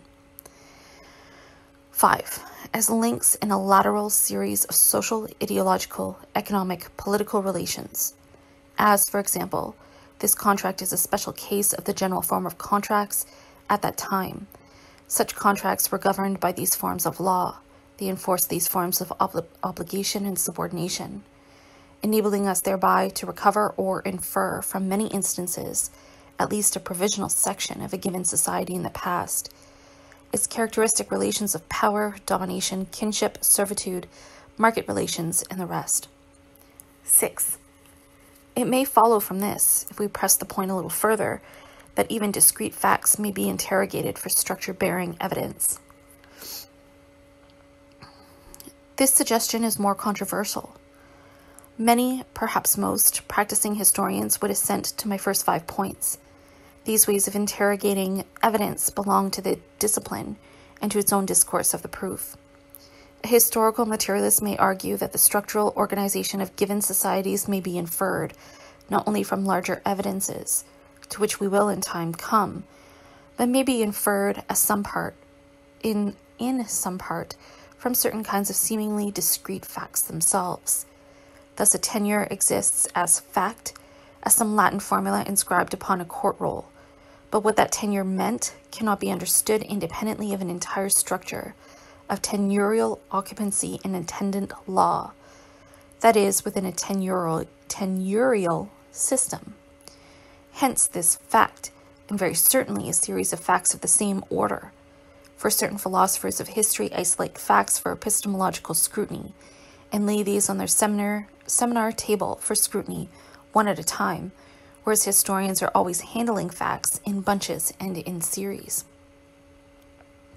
Carries within it some index towards that system, or at least it should propose to the interrogator an indicative question. Similarly, a bill of exchange is an index towards a particular system of credit within which that bill may be negotiated. The point has significance not only in relation to Althusser's notion that structure cannot possibly be inscribed in the real, that theory produces this history, but in relation to Popper's nominalism and methodological individualism, which regards all notions of collectivity and of structure as holistic fictions or as abstractions imposed by the observer. But, as MacIntyre has shown, the army is, in Popper's sense, an abstract concept. The soldier is a concrete one, a discrete evidence which he will allow. And yet, you cannot characterize an army by referring to the soldiers who belong to it. For to do that, you have to identify them as soldiers. And to do that is already to bring in the concept of an army. For a soldier just is an individual who belongs to an army. Thus we see that the characterization of individuals and of classes has to go together. Essentially, these are not two separate tasks. A nominalist, if he were sufficiently strict, would have to describe the copyhold entry and the bill of exchange as passages of a writing upon vellum or paper, and he would be at a loss even to describe writing independently of the concept of language. It is the children of yesterday's nominalists who are now the pupils of Althusser. We will leave it there. I have proposed certain ways of interrogating facts, and no doubt other disciplined and appropriate ways may be proposed. These ways have two common attributes. One, they assume that the historian is engaged in some kind of encounter with an evidence which is not infinitely malleable or subject to arbitrary manipulation, that there is a real and significant sense in which the facts are there, and that they are determining, even though the questions which may be proposed are various and will elucidate various replies. Two, they involve disciplined and thoughtful application, and a discipline developed precisely to detect any attempt at arbitrary manipulation. The facts will disclose nothing of their own accord. The historian must work hard to enable them to find their own voices. Not the historian's voice, please observe. Their own voices, even if what they are able to say and some part of their vocabulary is determined by the questions which the historian proposes. They cannot speak until they have been asked. I have proposed in the foregoing argument certain practical objections from appearances, i.e. what a historian thinks that he is doing, his self-knowledge of his own procedures. It suggests very different procedures from those gestured at by Popper, and Althusser would find, in my account, reprehensible capitulations to empiricist ideology. But I don't intend to prolong this line of defense. It could be greatly extended, greatly elaborated, and we could enter more closely into the historian's workshop. But to offer a defense would be to agree that a serious case has been made out which requires such defense. And this is not so. Neither Popper nor Althusser show any close acquaintance with the historian's procedures. Neither understands the nature of historical knowledge. Popper shows the greater curiosity, and therefore his objections deserve the courtesy of some reply. But his repeated confusions between procedures in the experimental sciences and in the historical discipline, and between the different kinds of knowledge which eventuate, defeat his inquiry. Althusser shows no curiosity at all. He does not like the product, historical knowledge, and his distaste is perhaps so great that it prevents any kind of nearer acquaintance. He knows that theory could write better history. The knowledge of history is no more historical than the knowledge of sugar is sweet. Thus Althusser. Let us tease this brave epigram a little. It compels assent in an inattentive mind because of its obvious common sense, indeed its banality. No knowledge can be the same thing as its object. How true! And we could set up an epistemological mint to coin epigrams of the same order. The knowledge of the French Communist Party is no more communist than the knowledge of water is wet. One could recommend this as a mental distraction during boring railway journeys. Even so, the terms of this banal epigram have been loaded to trick us into a false conclusion. In the first clause, history, historical, we are deliberately pitched into an ambiguity. For historical may mean appertaining to real historical events or evidence, or it may mean appertaining to the historical discipline, the knowledge of history. Althusser intends us, for a rigorous philosopher could not commit such a solecism innocence, to confuse these two meanings. For if he had proposed the historical knowledge no more appertains to history than sugary knowledge is sweet, we would not at once recognize a revelation of truth. We would suspect, rightly, that we were being got at. And we would then look more critically at the second clause. Why sweet? In what ways do historical and sweet stand in relation to each other? Which permits a logical analogy to be drawn. Historical is a generic definition. It defines very generally a common property of its object, appertaining to the past and not to the present or the future. Sweet isolates one property only from a number of other properties which might propose themselves. Sugar has chemical properties in constitution. It looks brown or white. It is cubed or in powder. It weighs so much and the price of it keeps going up. The property singled out by Althusser, sweetness, concerns not knowledge, but sense perception. Sugar tastes sweet, but no one has ever tasted history, which would perhaps taste bitter. Hence, these two clauses stand only in rhetorical or polemical relation to each other. An honest balancing of the clauses would have given us this: the knowledge of history is no more historical than the taste of sugar is sweet. This would not have astounded innocent readers with Thierry's wisdom, nor have sent them running to consult Bachelard and Lacan. Or it could have been proposed in another form again: the knowledge of history is no more historical than the knowledge of sugar is chemical. This would have brought us closer to an analogy, but then it would not have served so well the purposes of the Althusserian trick, for we would reflect that the knowledge of history is historical. It pertains to the historical discipline, in just the same way as the knowledge of sugar is chemical. It finds its definition within chemical science. What Althusser wishes us to receive from his epigram is this: the knowledge of history has got no more to do with real history than the knowledge of sugar has got to do with real sugar. We would then see that we have been offered no brave discovery, but either an epistemological truism, thought is not the same thing as its object, or else a proposition both of whose clauses are untrue and whose implications are even a little mad. But we are invited to enter the Althusserian theatre through many little verbal turnstiles of this kind. We buy these exalted propositions as our entry fee. All that we need exchange for them is a little of our reason, and once inside the theatre we find that there are no exits. We might examine other corrupt propositions in the same way, but I will not expose my readers to the tedium. It is time to ask a more serious question.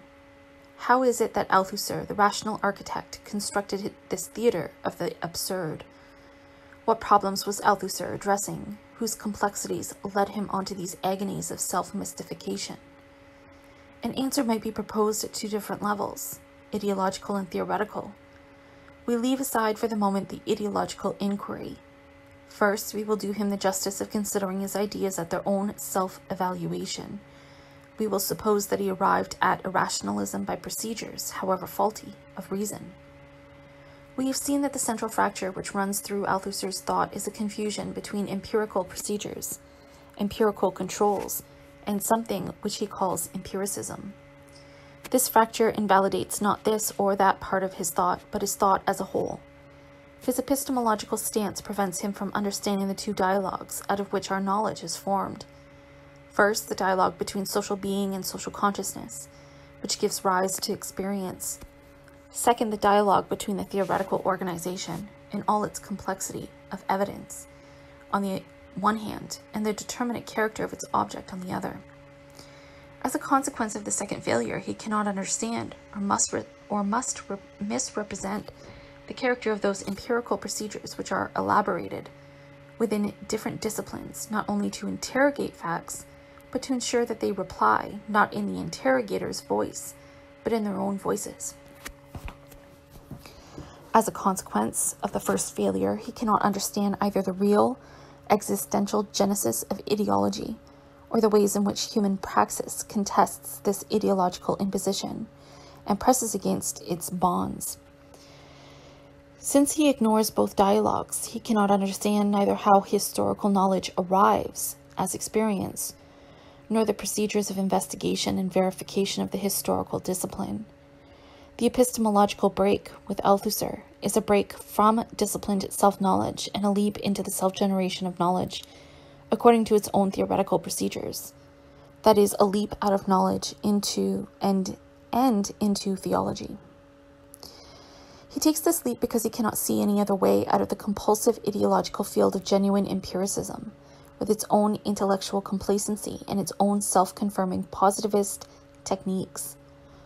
Positivism, with its narrowed view of rationality, its acceptance of physics as the paradigm of intellectual activity, its nominalism, its atomism, its lack of hospitality to all general views of the world, this was not invented by Althusser. What he wishes to escape from, the self-enclosed empiricist prison, whose methodology is patrol with statistical linguistic keys at their belts, locking all doors against the admission of structured process, certainly exists. Althusser has scaled its walls, leapt, and now he constructs his own theater on an adjacent site. Prison and theater scowl at each other, but, a curious thing, both prison and theater are built from much the same materials, even though the rival architects are sworn to enmity. Viewed from the aspect of historical materialism, the two structures exhibit an extraordinary identity. In certain lights, the two structures appear to echo each other, merge into each other, exemplify the identity of opposites. For both are the products of conceptual stasis, erected, stone upon stone, from static, ahistorical categories. The critical question concerns less epistemology in its relation to discrete facts, although we have already noted certain similarities here, than the epistemological legitimacy of historical knowledge. When considered in its aspect as knowledge of causation, of structure, of the modalities of relationship between social groups or institutions, and of the logic or laws of historical process, it is here that prison and theater join common forces against historical materialism, for both assert this knowledge, as a knowledge of the real, to be epistemologically illegitimate. Althusser cannot bruise empiricism at all, because he starts out from the same premise. He merely breaks at a certain point to an idealist conclusion. Both Popper, A, and Althusser, B, affirm the unknowability of history as a process inscribed with its own causation. Since A, any notion of structures and structural mediations entails improper holistic attributions, and historicist notions of causation and of process are unverifiable by experimental tests. Or since B, the notion that knowledge is already really present in the real object and has to know, is an illusion of abstractionist empiricism, mistaking as empirical discoveries its own ideological attributions. What does it matter that Althusser should then leap to the conclusion that knowledge does and should manufacture out of its own theoretical stuff a historical knowledge, which is, in Popper's use of the term, an errant historicism? A real empiricist will be happy with this, for in his eyes Althusser has only confirmed, by his idealist agility, the unverifiable and ideological character of all such pretensions to historical knowledge. Althusser offers a prime example to the seminar discussion, an epilogue to the poverty of historicism. The objections to historical materialism which these antagonists hold in common are: facts, even if knowable, are discrete. They are as raw material impure. Therefore, unstated but assumed, multiples of facts multiply impurities. Historical facts survive as texts in fortuitous or pre-selected ways. They arrive already within an ideological field of a given society in the past and in terms of its own self-evaluation. They are therefore in no way neutral. Historical notions of causation or of structure are highly elaborated theoretical constructions. As such, they are the properties of theory and not of its object, real history. No empirical procedures can identify the category social class. No experiment can be run through to prove the bourgeois character of bourgeois ideology, nor indeed to license such a holistic notion. The vocabulary may be distinct, but the logics of both parties converge. At this point, the philosophers shake hands, kiss each other's cheeks, and part. The true empiricist then says, the discrete facts are all that can be known. History is an improper holistic concept to cover a sequence of discrete facts as in fact they succeeded upon each other. If we introduce concepts, we introduce these as models, which assist us to investigate and organize these facts. But we must be clear that these models exist in our heads and not in the history, and we must develop ever more refined, value-free, and preferably quantitative empirical techniques to enable these facts to disclose themselves as in fact they took place. Whatever happens, I will make sure that no facts escape from their discrete prison cells, enter into relationships, or hold mass meetings. The exalted Marxist structuralist says, goodbye. Your procedures bore me. I am going back to my theater to write the script from some better revolutionary history. But the curious thing is that, walking off in opposite directions, they end up in much the same place. We will see how this occurs. The sciences, Althusser proposed, have no need for verification from external practices to declare the knowledge they produce to be true. And, we recall, he explicitly nominates historical materialism as one such science. Marx's theoretical practice is the criterion of the truth of the knowledges that Marx produced. It is true that he once says in a rare gesture towards an extra-philosophical world that the successes and failures of this theoretical knowledge constitute pertinent experiments for the theory's reflection on itself and its internal development. The gesture is indistinct. The experiments are not identified. The criteria of success or failure go unspecified.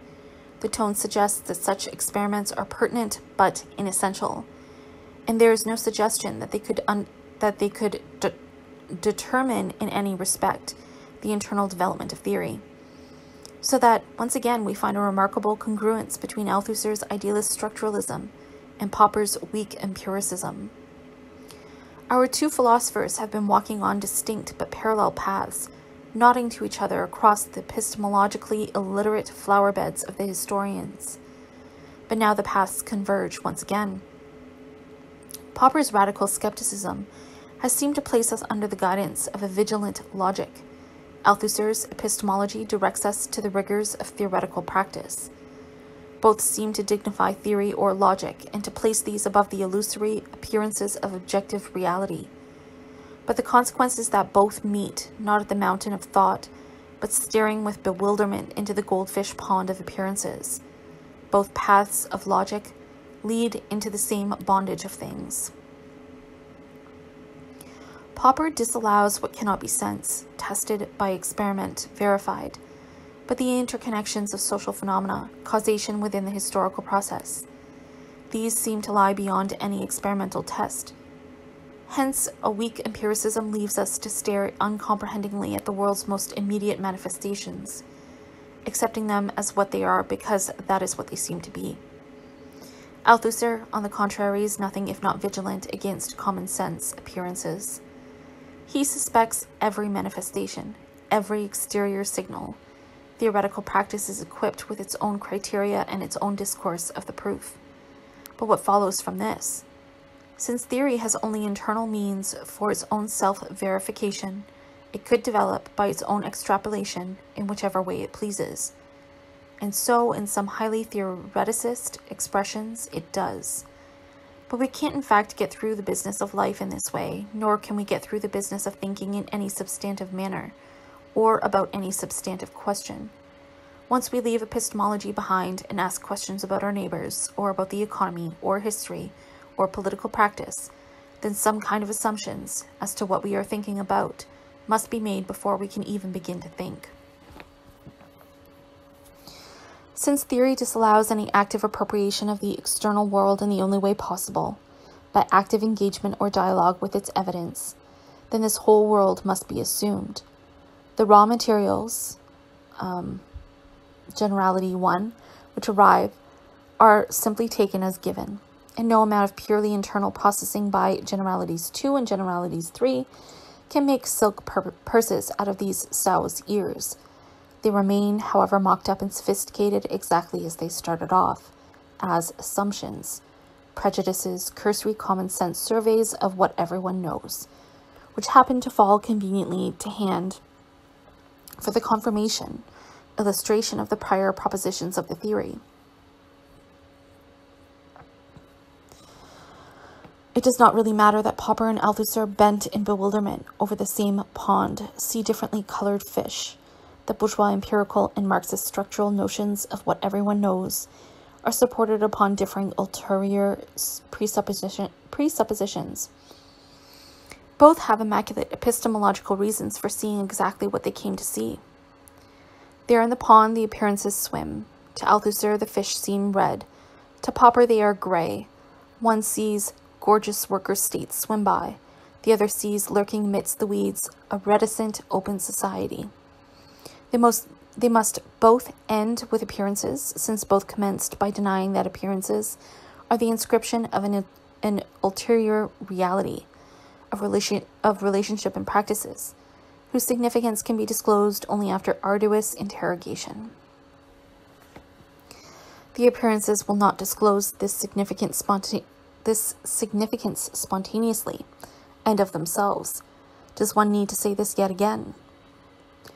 It is not part of my intention to deny the seductive, self-evident mystification of appearance, or to deny our own self-imprisonment within unexamined categories. If we suppose that the sun moves around the earth, this will be confirmed to us by experience every day. If we suppose that a ball rolls downhill through its own innate energy and will, there is nothing in the appearance of the thing that will disabuse it. If we suppose that bad harvests and famine are caused by the visitation of God upon us for our sins, then we cannot escape from this concept by pointing to drought and late frosts and blight, for God could have visited us through these chosen instruments. We have to fracture old categories and to make new ones before we can explain the evidence that has always been there. But the making and breaking of concepts, the propounding of new hypotheses, the reconstructing of categories, is not a matter of theoretical invention. Anyone can do this. Perhaps the famine was some frolic of the devil, the blight in England a consequence of French witchcraft, or perhaps it was in fulfillment of some ancient curse consequent upon the Queen's adultery. Appearance will confirm each one of these hypotheses as well. The devil is well known to be abroad, the French well known to be witches, and most queens to be adulterous. And if we suppose the Soviet Union to be a worker state guided by an enlightened Marxist theory, or that market forces within capitalist society will always maximize the common good, then in either case we may stand in one spot all day, watching the blazing socialist sun move across blue heavens, or the ball of the gross national product roll down the affluent hill, gathering new blessings on its way. We need not recite this alphabet once again. This alphabet, however, is not some special code understood only by logicians. It is a common alphabet to be mastered at the entry to all disciplines. Nor is it a severe lesson to be administered periodically to empiricists, and only to them. To be sure, there are such empiricists who require this correction, but the lesson has two edges to its blade. Self-generating hypotheses, subject to no empirical control, will deliver us into the bondage of contingency as swiftly, if not more swiftly, than will surrender to the obvious and manifest. Indeed, each error generates and reproduces the other, and both may often be found contained within the same mind.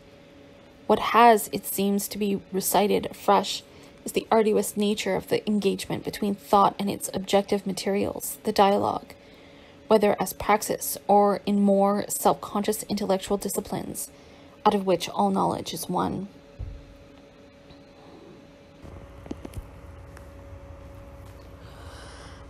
Seven. There will now be a brief intermission. You may suppose that the lights have been turned up and the ushers are advancing with trays of ice cream. During this intermission, I intend to discuss historical logic.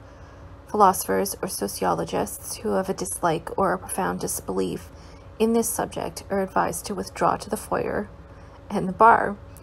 They may rejoin us at section 8. It is not easy to discuss this theme. Not very long ago, when I was in Cambridge as a guest at a seminar of distinguished anthropologists, when I was asked to justify a proposition, I replied that it was validated by historical logic. My courteous hosts dissolved into undisguised laughter. I shared in the amusement, of course, but I was also led to reflect upon the anthropological significance of the exchange. For it is customary within the rituals of the academy for the practitioners of different disciplines to profess respect, not so much for the findings of each other's discipline, as for the authentic credentials of that discipline itself. And if a seminar of historians were to laugh at a philosopher's or anthropologist's very credentials, that is, the logic or discipline central to their practice, this would be regarded as an occasion for offense. And the significance of this exchange was that it was very generally supposed that history was an exception to this rule, that the discipline central to its practice was an occasion for laughter, and that, so far from taking offense, I, as a practitioner, would join in the laughter myself. It is not difficult to see how this comes about. The modes of historical writing are so diverse, the techniques employed by historians are so various, the themes of historical inquiries are so disparate, and above all, the conclusions are so controversial and so sharply contested within the profession that it is difficult to adduce any disciplinary coherence. And I can well see that there are things within the Cambridge School of History which might occasion anthropological or other laughter. Nevertheless, the study of history is a very ancient pursuit, and it would be surprising if, alone among the sciences and humanities, it had failed to develop its own discipline over several thousand years, that is, its own proper discourse of the proof. And I cannot see what this proper discourse is unless it takes the form of historical logic. This is, I will argue, a distinct logic, appropriate to the historian's materials. It cannot usefully be brought within the same criteria as those of physics, for the reasons adduced by Popper and many others. Thus, history affords no laboratory for experimental verification. It affords evidence of necessary causes, but never, in my view, of sufficient causes. The laws, or as I prefer it, logic or pressures, of social and economic process are continually being broken into by contingencies in ways which would invalidate any rule in the experimental sciences, and so on. But these reasons are not objections to historical logic, nor do they enforce, as Popper supposes, the imputation of historicism upon any notion of history as the record of a unified process with its own rationality. They simply illustrate, and on occasion more helpfully define, the conclusion that historical logic is not the same as the disciplinary procedures of physics. Nor can historical logic be subjected to the same criteria as analytic logic, the philosopher's discourse of the proof. The reasons for this lie not in historians' lack of logic, as in their need for a different kind of logic, appropriate to phenomena which are always in movement, which evince, even in a single moment, contradictory manifestations, whose particular evidences can only find definition within particular contexts, and yet whose general terms of analysis, that is, the questions appropriate to the interrogation of the evidence, are rarely constant and are more often in transition alongside the motions of the historical event. As the object of inquiry changes, so do the appropriate questions. As Sartre has commented, history is not order, it is disorder, a rational disorder. At the very moment when it maintains order, i.e. structure, history is already on the way to undoing it. But disorder of this kind is disruptive of any procedure of analytic logic, which must, as a first condition, handle unambiguous terms and hold them steadily in a single place. We have already noted propensity in philosophers, when scrutinizing history's epistemological credentials, to place facts as isolates upon their table, instead of the historian's customary materials, the evidence of behavior, including mental, cultural behavior, eventuating through time. When Althusser and many others accuse historians of having no theory, they should reflect that what they take to be innocence or lethargy may be explicit and self-conscious refusal, a refusal of static analytic concepts of a logic inappropriate to history.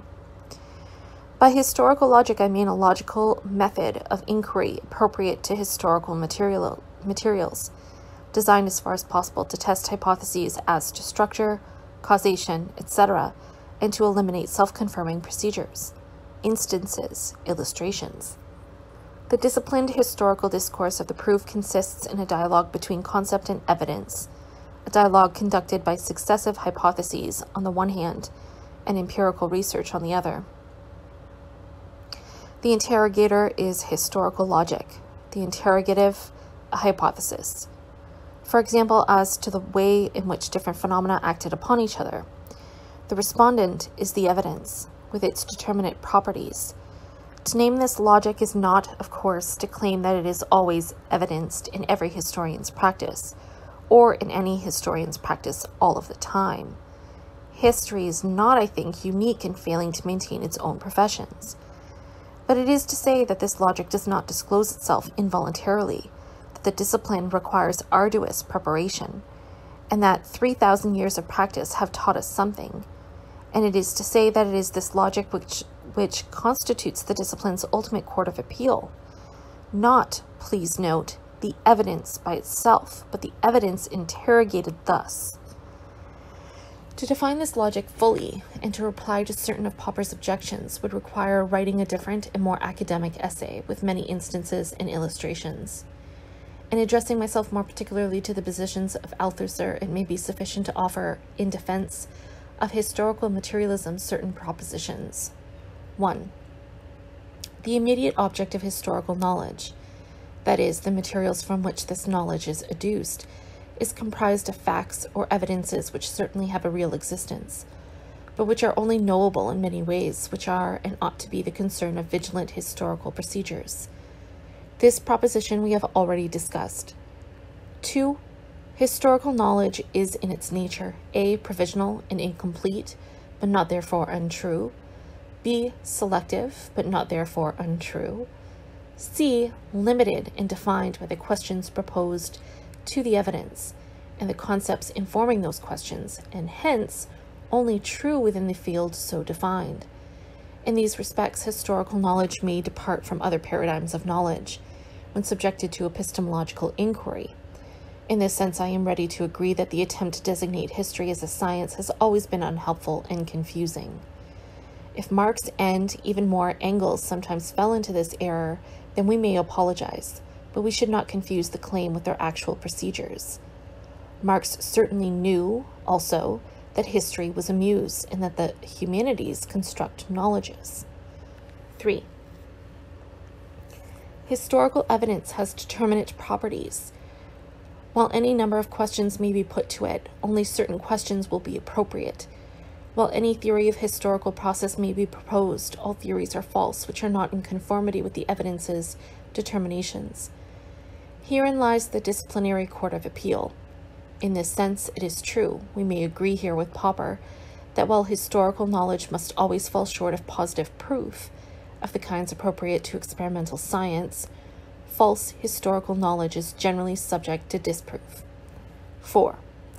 It follows from these propositions that the relation between historical knowledge and its object cannot be understood in any terms which suppose one to be a function, inference from, disclosure, abstraction, attribution, or illustration of the other. Interrogative and response are mutually determining, and the relation can be understood only as a dialogue. 4 further propositions may not be presented at somewhat greater length, or may now be presented at somewhat greater length. 5. The object of historical knowledge is real history, whose evidences must necessarily be incomplete and imperfect. To suppose that a present, by moving into a past, thereby changes its ontological status, is to misunderstand both the past and the present. The palpable reality of our own, already passing present, can in no way be changed because it is already becoming the past for posterity. To be sure, posterity cannot interrogate it in all the same ways. To be sure, you and I, as experiencing instants and actors within our present, will survive only as certain evidences of our acts or thoughts. While historians may take a decision to select from this evidence and to write a history of discrete aspects of the whole, a biography, the history of an institution, a history of fox hunting, etc., the real object remains unitary. The human past is not an aggregation of discrete histories, but a unitary sum of human behavior, each aspect of which was related in certain ways to others, just as the individual actors were related in certain ways, by the market, by relations of power and subordination, etc. Insofar as these actions and relations gave rise to changes, which become the object of rational inquiry, we may define this sum as historical process, that is, practices ordered and structured in rational ways. While this definition arrives in response to the question asked, this does not invent process. We must take our stand here against Goldbin and with Bloch. The finished processes of historical change with their intricate causation actually occurred, and historiography may falsify or misunderstand, but can't in the least degree modify the past's ontological status. The objective of the historical discipline is the attainment of that history's truth. Each age or each practitioner may propose new questions to the historical evidence, or may bring new levels of evidence to light. In this sense, history, when considered as the products of historical inquiry, will change and ought to change with the preoccupations of each generation, or as it may be, each sex, each nation, each social class. But this by no means implies that the past events themselves change with each questioner, or that the evidence is indeterminate. Disagreements between historians may be of many kinds, but they remain as mere exchanges of attitude or exercises of ideology, unless it is agreed that they are conducted within a common discipline whose pursuit is objective knowledge. To this proposition it is necessary to add a rider. When we speak of the intelligibility of history, we may mean the understanding of the rationality, of causation, etc., of historical process. This is an objective knowledge, disclosed in a dialogue with determinate evidence. But we may also imply the significance of that past, its meaning to us. This is an evaluative and subjective judgment, and to such interrogatives, the evidence can supply no answers. This does not entail the conclusion that any such exercise is improper. We may agree with Popper that each generation, each historian is entitled to express a point of view, or with Kolakowski that we are entitled to attribute such imminent intelligibility to history as an act of faith, provided that we are clear that this rests not upon scientific procedures, but upon a choice of values. We may agree not only that such judgments as to the meaning of history are a proper and important activity, a way in which today's actors identify their values and their goals, but that it is also an inevitable activity. That is, the preoccupations of each generation, sex, or class must inevitably have a normative content, which will find expression in the questions proposed to the evidence. But this in no way calls in question the objective determinacy of the evidence.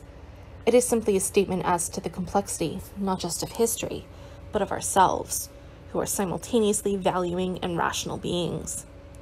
A complexity which enters into all forms of social self-knowledge, and which requires in all disciplines procedural safeguards. It is exactly within historical logic that such attributions of meaning, if covert and improper, are exposed. It is in this way that historians find each other out. A feminist historian will say, or ought to say, that this history book is wrong, not because it was written by a man, but because the historian neglected contiguous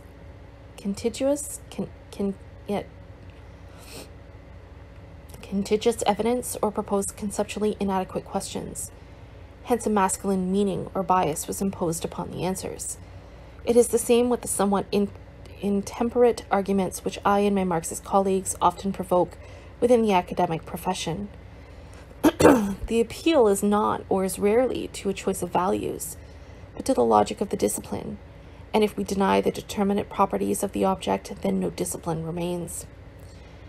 But I cannot leave this writer while giving the impression that the attribution of meaning as values significance is only a matter for regret, a consequence of human fallibility. I think it to be greatly more important than that. I am not in the least embarrassed by the fact that, when presenting the results of my own historical research, I offer value judgments as to past process. whether openly and strenuously, or in the form of ironies or asides. This is proper in one part because the historian is examining individual lives and choices, and not only historical eventuation process. And while we may not attribute value to process, the same objections do not arise with the same force when we are considering the choices of individuals, whose acts and intentions may certainly be judged as they were judged by contemporaries within the due and relevant historical context. But this is only a special case of a more general question. Only we who are now living can give a meaning to the past. But that past has always been, among other things, the result of an argument about values. In recovering that process and showing how causation actually eventuated, we must, insofar as the discipline can enforce, hold our own values in abeyance. But once this history has been recovered, we are at liberty to offer our judgment upon it. Such judgment must itself be under historical controls. The judgment must be appropriate to the materials. It is pointless to complain that the bourgeoisie have not been communitarians, or that the levelers did not introduce an anarcho-syndicalist society. What we may do, rather, is identify with certain values which past actors upheld and reject others. We may give our vote for Winstanley and for Swift. We may vote against Walpole and Sir Edwin Chadwick. Our vote will change nothing, and yet in another sense it may change everything. For we are saying that these values and not those other values are the ones which make this history meaningful to us, and that these are the values which we intend to enlarge and sustain in our own present. If we succeed, then we reach back into history and endow it with our own meanings.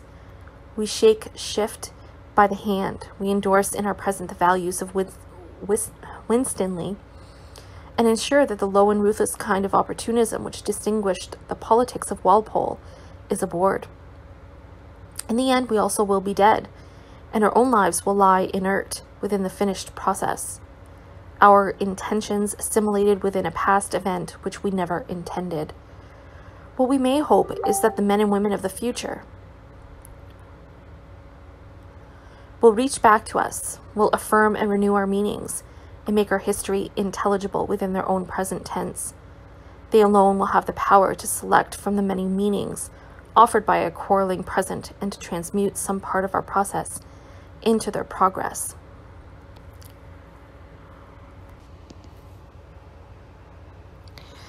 For progress is a concept either meaningless or worse, when imputed as an attribute to the past, and such attributions may properly be denounced as historicist, which can only acquire a meaning from a particular position in the present, a position of value in search of its own genealogy.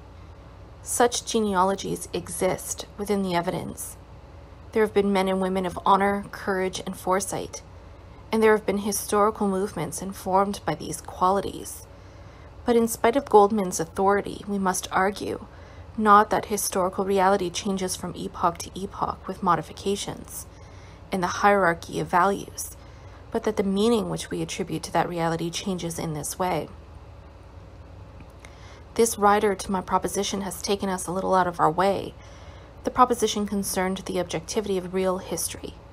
We seem to return again and again to the narrowing circuits of this epistemological whirlpool. Let us try to advance. 6.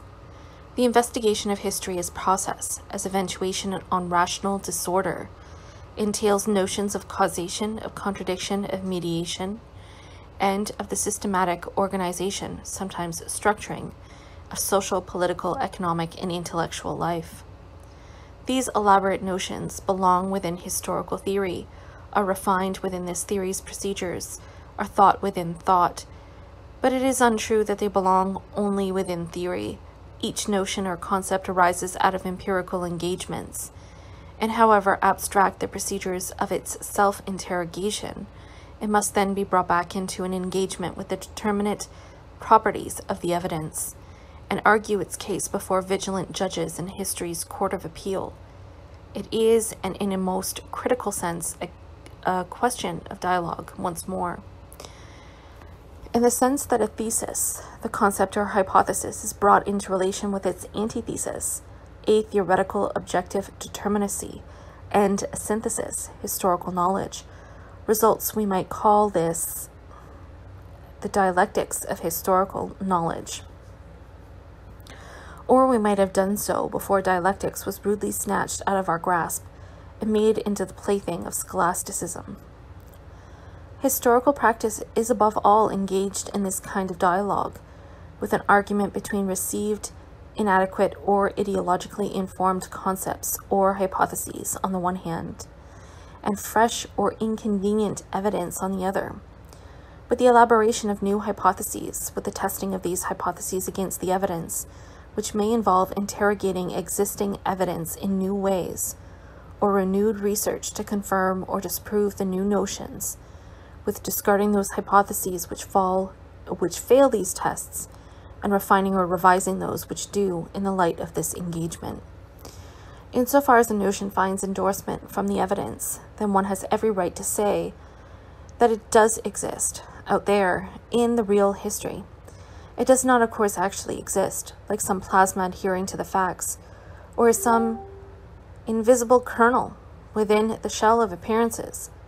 What we are saying is that the notion, concept, hypothesis as to causation, has been brought into a disciplined dialogue with the evidence, and it has been shown to work. That is, it has not been disproved by contrary evidence, and that it successfully organizes or explains hitherto inexplicable evidence. Hence it is an adequate, although approximate, representation of the causative sequence or rationality of these events, and it conforms within the logic of the historical discipline with a process which did in fact eventuate in the past. Hence it exists simultaneously both as a true knowledge and as an adequate representation of an actual property of those events. 7. Historical materialism differs from other interpretive orderings of historical evidence, not or not necessarily in any epistemological premises, but in its categories, its characteristic hypotheses, and attendant procedures, and in the avowed conceptual kinship between these and the concepts elaborated by Marxist practitioners in other disciplines. I do not see Marxist historiography as being attendant on some general corpus of Marxism as theory, located somewhere else, perhaps in philosophy. On the contrary, if there is common ground for all Marxist practices, then it must be where Marx located it himself, in historical materialism. This is the ground from which all Marxist theory arises, into which it must return in the end. In saying this, I am not saying that Marxist historians are not indebted for certain concepts to a general Marxist theory, which extends itself towards and draws upon the findings of Marxists at work in other fields. This is evidently the case. Our work goes on in a continual exchange. I am disputing the notion that this is a theory which has some home independently of these practices, a self-validating textual home, or a home in the wisdom of some Marxist party, or a home in a purified theoretical practice. The homeland of Marxist theory remains where it has always been, the real human object, and all its manifestations, past and present, which object, however, cannot be known in one theoretical coup d'oeil. So theory could swallow reality in one gulp, but only through discrete disciplines informed by unitary concepts. These disciplines or practices meet at each other's borders, exchange concepts, converse, correct each other's errors. Philosophy may and must monitor, refine, and assist the conversation, but let philosophy attempt to abstract the concepts from the practices and build from them a home for theory independently of these. And far removed from any dialogue with theory's object, then we will have the theater of Althusser. It follows that if Marxist concepts, that is, concepts developed by Marx and within the Marxist tradition, differ from other interpretive concepts in historical practice, and if they are found to be more true or adequate to explanation than others, this will be because they stand up better to the test of historical logic, and not because they are derived from a true theory outside of this discipline. As in any case, they were not, insofar as I am myself deeply indebted for certain concepts to Marx's own practice. I refuse to evade responsibility by falling back upon his authority, or to escape from criticism by leaping from the court of appeal. For historical knowledge, this court lies within the discipline of history and nowhere else. Appeal may take two forms: A, evidential, which has been sufficiently discussed, and B, theoretical, to the coherence, adequacy, and consistency of the concepts, and to their congruence with the knowledge of adjacent disciplines. But both forms of appeal may be conducted only within the vocabulary of historical logic. The court has been sitting in judgment upon historical materialism for 100 years, and it is continually being adjourned. The adjournment is in effect a tribute to the robustness of the tradition, and that long interval, the cases against 100 other interpretive systems have been upheld, and the culprits have disappeared downstairs. That the court has not yet found decisively in favor of historical materialism is not only because of the ideological parti pris of certain of the judges, although there is plenty of that, but also because of the provisional nature of the explanatory concepts, the actual silences or absent mediations within them, the primitive and unreconstructed character of some of the categories, and the inconclusive determinacy of the evidence. 8. My final proposition brings a fundamental reservation to bear upon Althusserian epistemology, and also upon certain structuralisms or functional systems, e.g. Parsonian sociology, which periodically attempt to overrun the historical discipline. Certain critical categories and concepts employed by historical materialism can only be understood as historical categories, that is, as categories or concepts appropriate to the investigation of process, the scrutiny of facts, which, even in the moment of interrogation, change their form, or retain their form but change their meanings, or dissolve into other facts, concepts appropriate to the handling of evidence, not capable of static conceptual representation, but only as manifestation or as contradiction. The construction of historical concepts is not, of course, a special privilege peculiar to historical materialism. Such concepts arise within the historian's common discourse, or are developed with adjacent disciplines. The classic concept of the crisis of subsistence proposes a rational sequence of events, as, for example, poor harvest, dearth, rising mortality, the consumption of next year's seed, a second poor harvest, extreme dearth, a peak in mortality, accompanied by epidemic, a sharply rising conception rate. The concept of the familial development cycle proposes a particular three-generational sequence within the same peasant household, modified by the particular conditions of land tenure and inheritance practice. These concepts, which are generalized by logic from many examples, are brought to bear upon the evidence, not so much as models, but rather as expectations. They do not impose a rule, but they hasten and facilitate the interrogation of the evidence, even though it is often found that each case departs in this or that particular from the rule. The evidence in the real event is not rule-governed, and yet it could not be understood without the rule, to which it offers its own irregularities. This provokes impatience in some philosophers, and even sociologists, who consider that a concept with such elasticity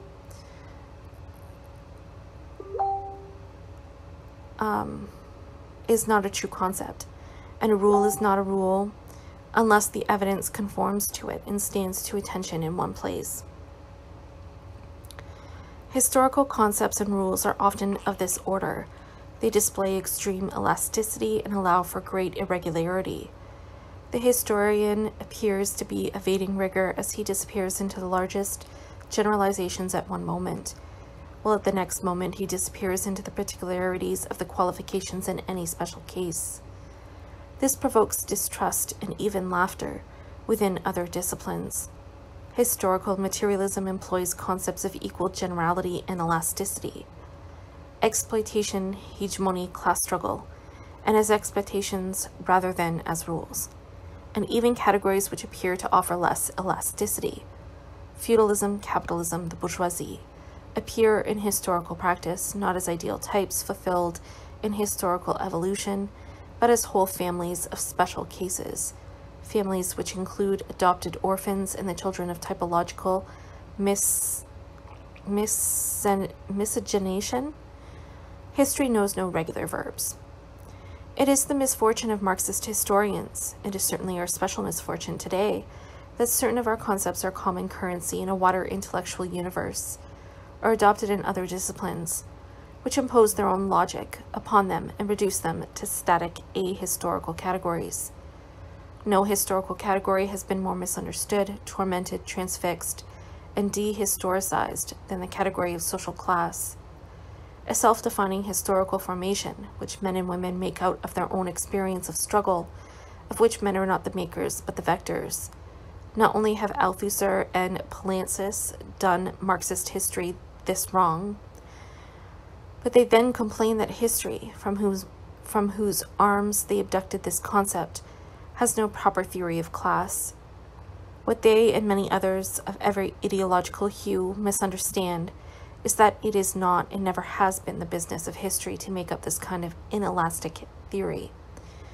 And if Marx himself had one supreme methodological priority, it was precisely to destroy unhistorical theory-mongering of this kind.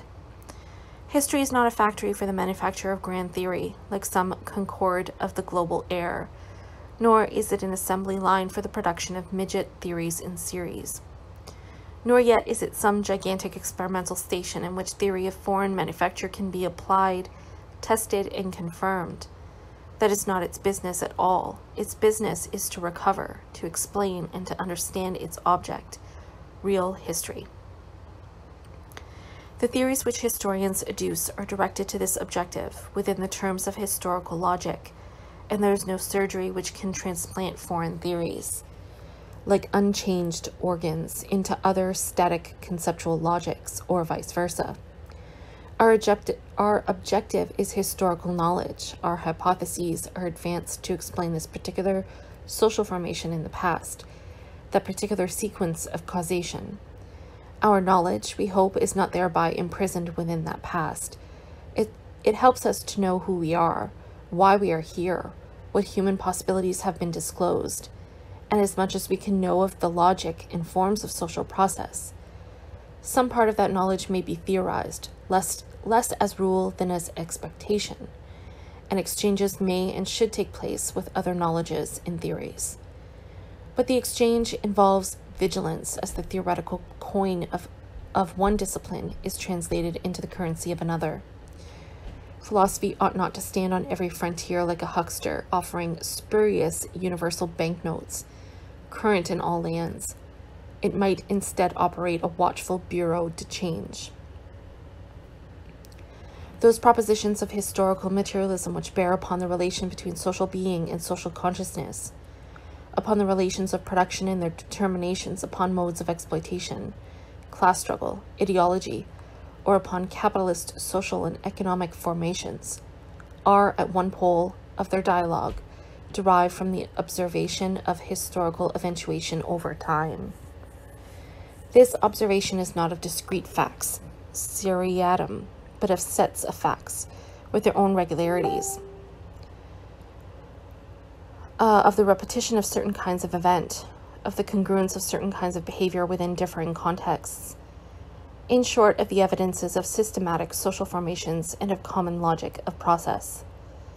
Such historical theories as arise, not of themselves, but at the other pole of the dialogue, by arduous conceptualization, cannot be tested, as is often supposed, by calling a halt to process, freezing history, and taking a static geological section, which will show capitalism or class hierarchies at any given moment of time as an elaborated structure. In investigating history, we are not flicking through a series of stills, each of which shows us a moment of social time transfixed into a single eternal pose. For each one of these stills is not only a moment of being, but also a moment of becoming. And even within each seemingly static section, there will be found contradictions and liaisons, dominant and subordinate elements, declining or ascending energies. Any historical moment is both a result of prior process and an index towards the direction of its future flow. There are well-known difficulties both in explaining historical process and in verifying any explanation. History itself is the only possible laboratory for experiment, and our only experimental equipment is historical logic. If we press improper analogies with experimental sciences, we will soon find out that the whole business is unsatisfactory. History never affords the conditions for identical experiments, and while by comparative procedures we may observe somewhat similar experiments in different national laboratories, the rise of the nation-state, industrialization, we can never reach back into those laboratories, impose our own conditions, and run the experiment through once again. But such analogies have never been helpful. The fact that the difficulties of historical explanation are immense should surprise no one. We inhabit the same element ourselves, a present becoming a past, a human element of habit, need, reason, will, illusion, and desire, and we should know it to be made up of obstinate stuff. And yet there is one sense in which the past improves upon the present, for history remains its own laboratory of process and eventuation. A static section may show us certain elements, A, B, and C, in mutual interrelationship or contradiction. Eventuation over time will show us how these relationships were lived through, fought out, resolved, and how ABC gave rise to D. And this eventuation will, in turn, throw light back upon the ways in which the elements were previously related and the strength of the contradiction. In this sense, the eventuation confirms or disproves, hardens or qualifies the explanatory hypothesis. This is a bad laboratory in one sense, that the event took place in this way may be the consequence of some contingent element, X, overlooked in the explanation. Thus, ABC plus X may have eventuated in one way, D, but ABC plus Y would have eventuated differently, E.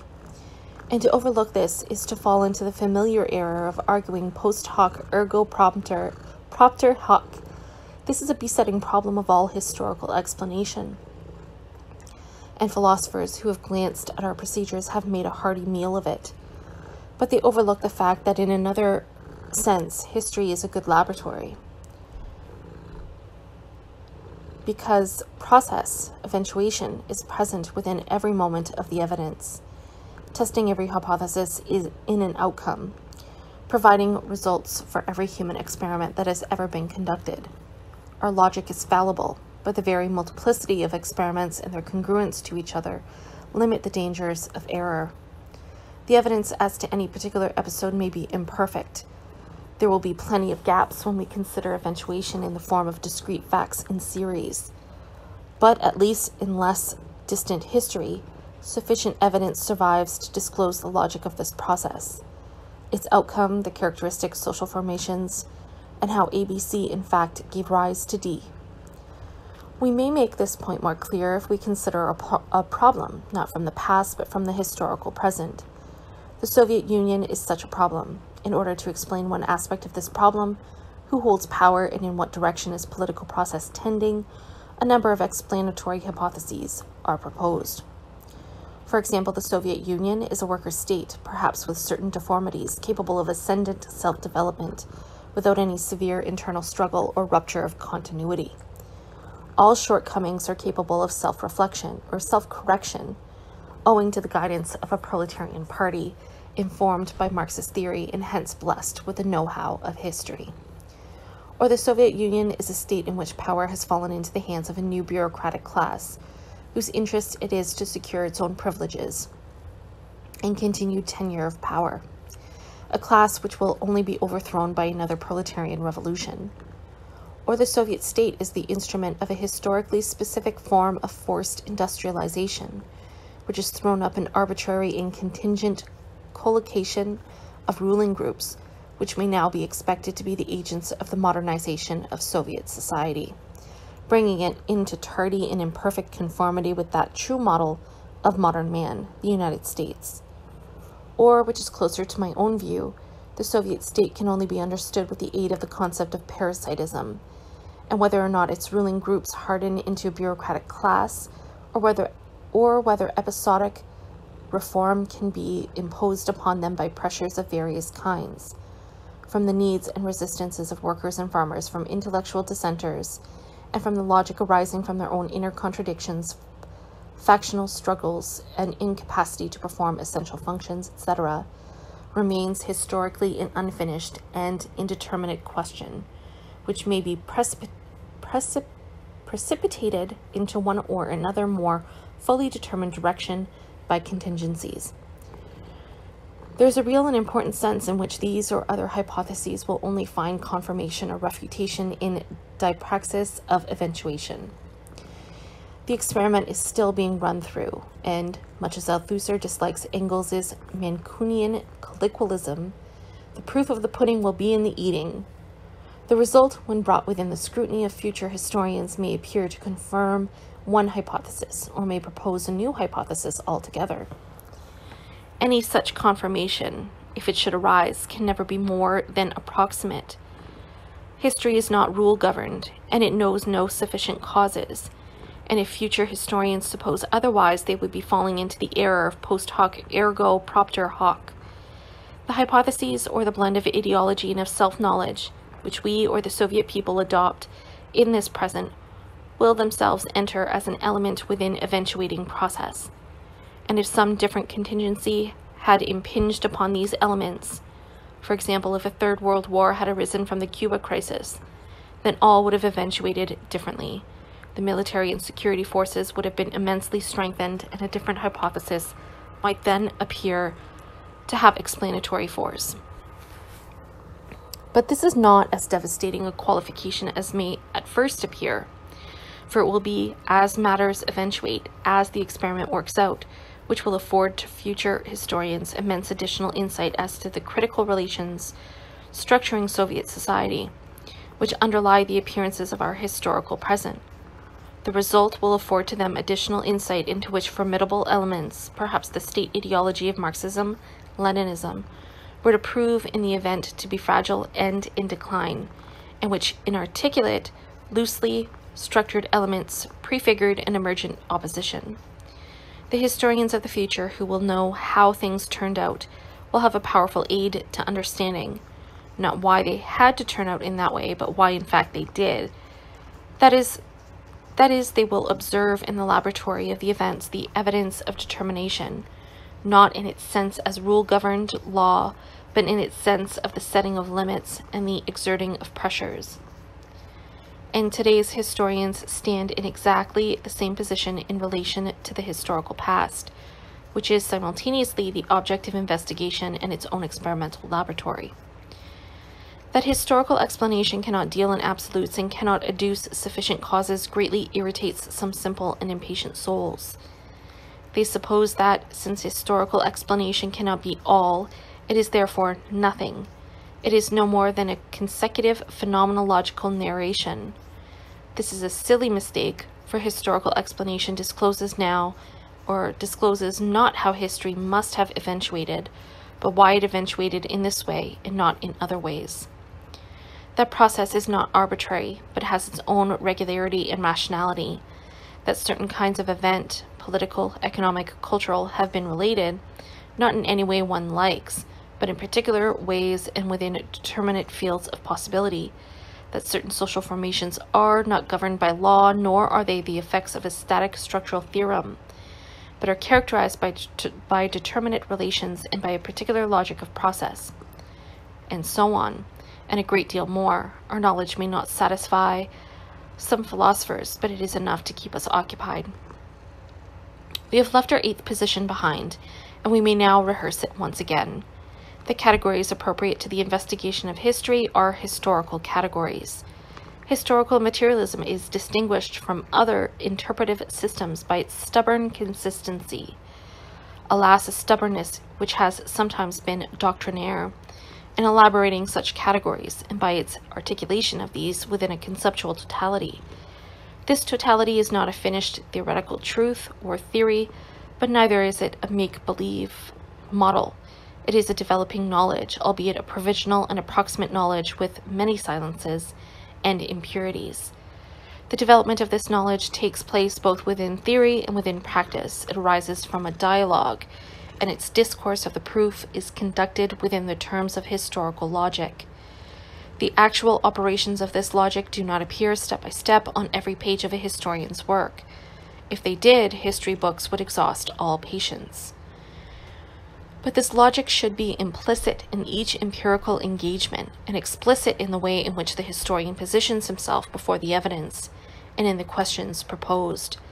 I do not claim that historical logic is always as rigorous or as self-conscious as it ought to be, nor that our practice often matches our professions. I claim only that there is such logic, and that not all of us are wet behind the ears. 8. The intermission is now over. Philosophers and sociologists are requested to cease chatting in the aisles and to resume their places in the empty seats around me. The auditorium is darkening. A hush falls in the theater, and Althusser resumes the stage. The great impresario has returned refreshed, and in an uncustomary mood of geniality. He announces that the heavy epistemological drama will be suspended. We have done with history and tragedy for the time. Instead, he will present a burlesque sketch of his own composition, a little influenced by Sade. A superannuated clown with pretensions to epistemological respectability will be brought in. The audience must please keep straight faces at first. Quizzed, exposed, mocked, tormented, and finally booted and hooted off the stage. From the wings he drags on, gouty, dim-eyed, a fool's cap upon his eyes, that poor old duffer, Frederick Engels. The sketch starts a little slowly and with subtlety. Engels is interrogated about parallelograms of forces, about individual wills, and historical resultants. He is convicted of tautology. He hangs his head. He is forgiven. I am quite prepared to ignore Engels's reference to nature. He is convicted of worse, confusion, of association with bourgeois ideology. He hangs his head again, is sharply reprimanded, a futile construction, but then is given a toffee. He has genial theoretical intuitions. He smiles and nods to the audience, little expecting what is to follow. The dialogue is a little difficult to follow, especially as the clown is not allowed to respond. We will take the script home and comment on it later. Now the whip is brought on. When in Anti-Düring, Engels writes that political economy is essentially a historical science because it deals with material which is historical, that is constantly changing, he touches the exact spot of the ambiguity. The word historical may either fall towards the Marxist concept or towards the ideological concept of history, according to whether this word designates the object of knowledge of a theory of history, or on the contrary, the real object of which this theory gives the knowledge. We have every right to say that the theory of Marxist political economy derives from the Marxist theory of history as one of its regions, but we might also think, i.e. Engels's words might allow us to suppose that the theory of political economy is affected even in its concepts by the peculiar quality of real history, its material, which is changing. The down rushes us into this latter interpretation in a number of astonishing texts which introduce history, in the empiricist ideological sense, even into Marxist categories, absurdity of absurdities. He even says that it is wrong to expect fixed, cut-to-measure, once and for all applicable definitions in Marx's works, and he argues, it is self-evident that where things and their interrelations are conceived not as fixed, but as changing their mental reflections, the concepts are likewise subject to change and transformation. Worse still, he is caught with his buttocks exposed in an obscene anti-theoreticist posture. To science, definitions are worthless because always inadequate. The only real definition is the development of the thing itself. But this is no longer a definition. To know and show all forms of life, we must examine all forms of life and present them in their interconnection. That was a quote from Althusser. Thus, the old buffer is exposed in an astonishing relapse into empiricist ideology. He is convicted of supposing that the necessary concepts of any theory of history are affected in their conceptual substance by the properties of the real object. In this way, Engels applies to the concepts of the theory of history a coefficient of mobility borrowed directly from the concrete empirical sequence from the ideology of history, transposing the real concrete into the thought concrete, and the historical, a real change, into the concept itself. That sentence was another quote from Althusser. But this time, the old clown's abject apologies earn him no remission of punishment. The boot and the whip fall inexorably, for it turns out that he is not a clown at all. He is a cunning fellow, masquerading in clown's motley, hoping to pass off as jests the malice of his true nature. This nature is fully revealed at the very end of the act, for in March 1895, 5 months before his death, the old man sheds all disguises and is found writing to Conrad Schmidt. The objections you raise to the law of value apply to all concepts, regarded from the standpoint of reality. The identity of thinking and being, to express myself in Hegelian fashion, everywhere coincides with your example of the circle and the polygon. Or the two of them, the concept of a thing and its reality, run side by side like two asymptotes, always approaching each other yet never meeting. This difference between the two is the very difference which prevents the concept from being directly and immediately reality, and reality from being immediately its own concept. Because a concept has the essential nature of that concept and cannot therefore prima facie directly coincide with reality, from which it must first be abstracted. It is something more than a fiction, unless you are going to declare all the results of thought fictions, because reality corresponds to them only very circuitously, and even when only with asymptomatic approximation. Now at last the sketch is brought to a close. The old man is booted whimpering into the wings. The curtain is rung down. Engels's letter is astounding, despite the banality of its obviousness. Engels's blunders would mark Marxist philosophical theory, and with what a mark, the mark of the empiricist theory of knowledge. On every side of me, the audience bursts into rapturous applause. What a clever sketch. It is a pity it was so brief, perhaps because, now it has been shown to us, one can think of other earlier lines of this same clown which could have been turned to equal account. There was, for example, that malicious, decidedly not innocent assault on philosophy itself in Ludwig Feuerbach, which Althusser has no doubt not forgiven, and for which he is now taking his revenge. The proof of the Marxist conception of history, Engels unashamedly avowed, is to be found in history itself. This conception, however, puts an end to philosophy in the realm of history, such as the dialectical conception of nature made all natural philosophy both unnecessary and impossible. It is no longer a question anywhere of inventing interconnections from out of our brains, but of discovering them in the facts. For philosophy, which has been expelled from nature and history, there remains only the realm of pure thought, so far as it is left. The theory of the laws of the thought process itself, logic, and dialectics. What self-restraint in Althusser not to flagellate these notions, discovering them in the facts. But the comedy would have been over facile, or there is that other astonishing text in Anti-Düring.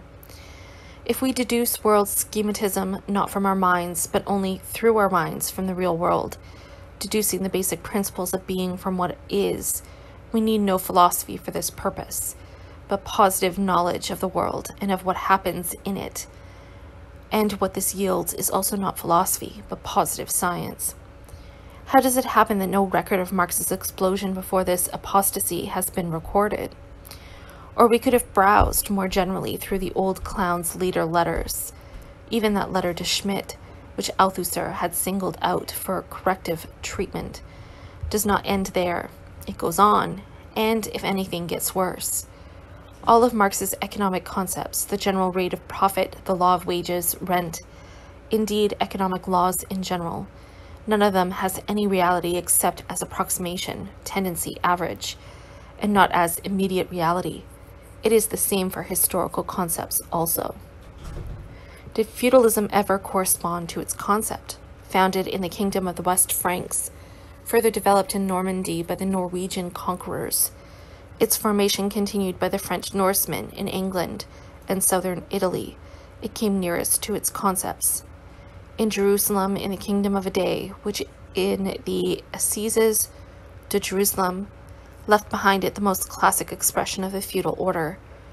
Was this order therefore a fiction because it only achieved a short-lived existence and full classical form in Palestine, and even that mostly only on paper?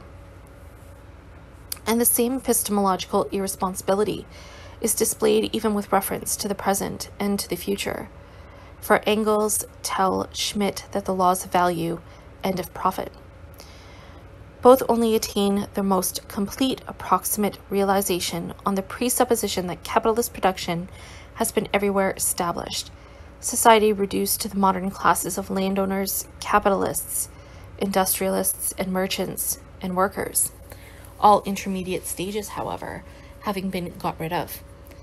This does not exist even in England, and never will exist. We shall not let it get so far as that. What is solecism?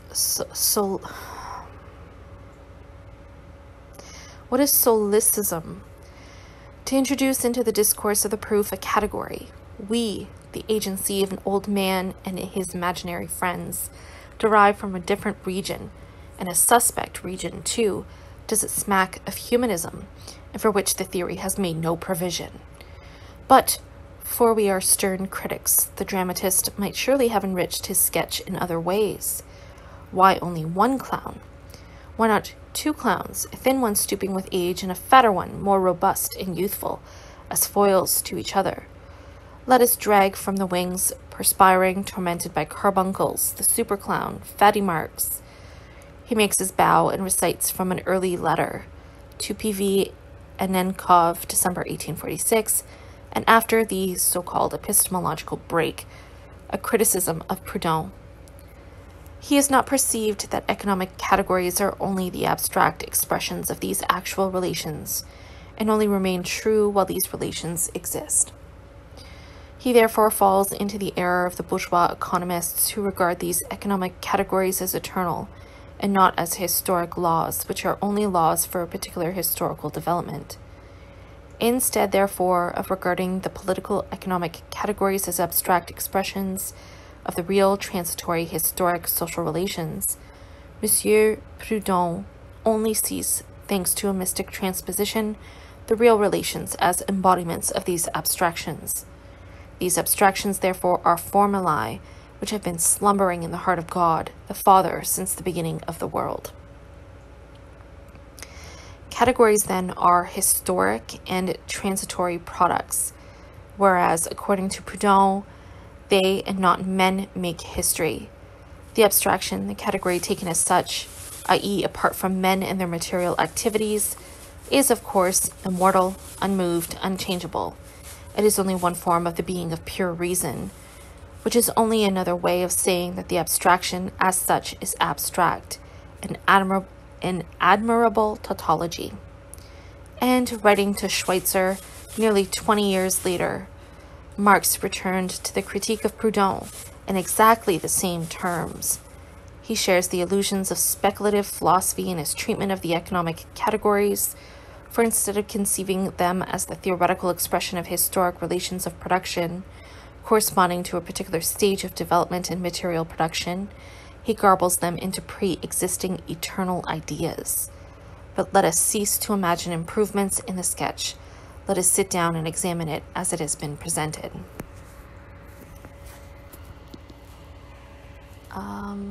9. What is all this about? It would be simple to dismiss the whole argument on the grounds that Althusser has proposed a spurious question, necessitated by his prior epistemological confusions.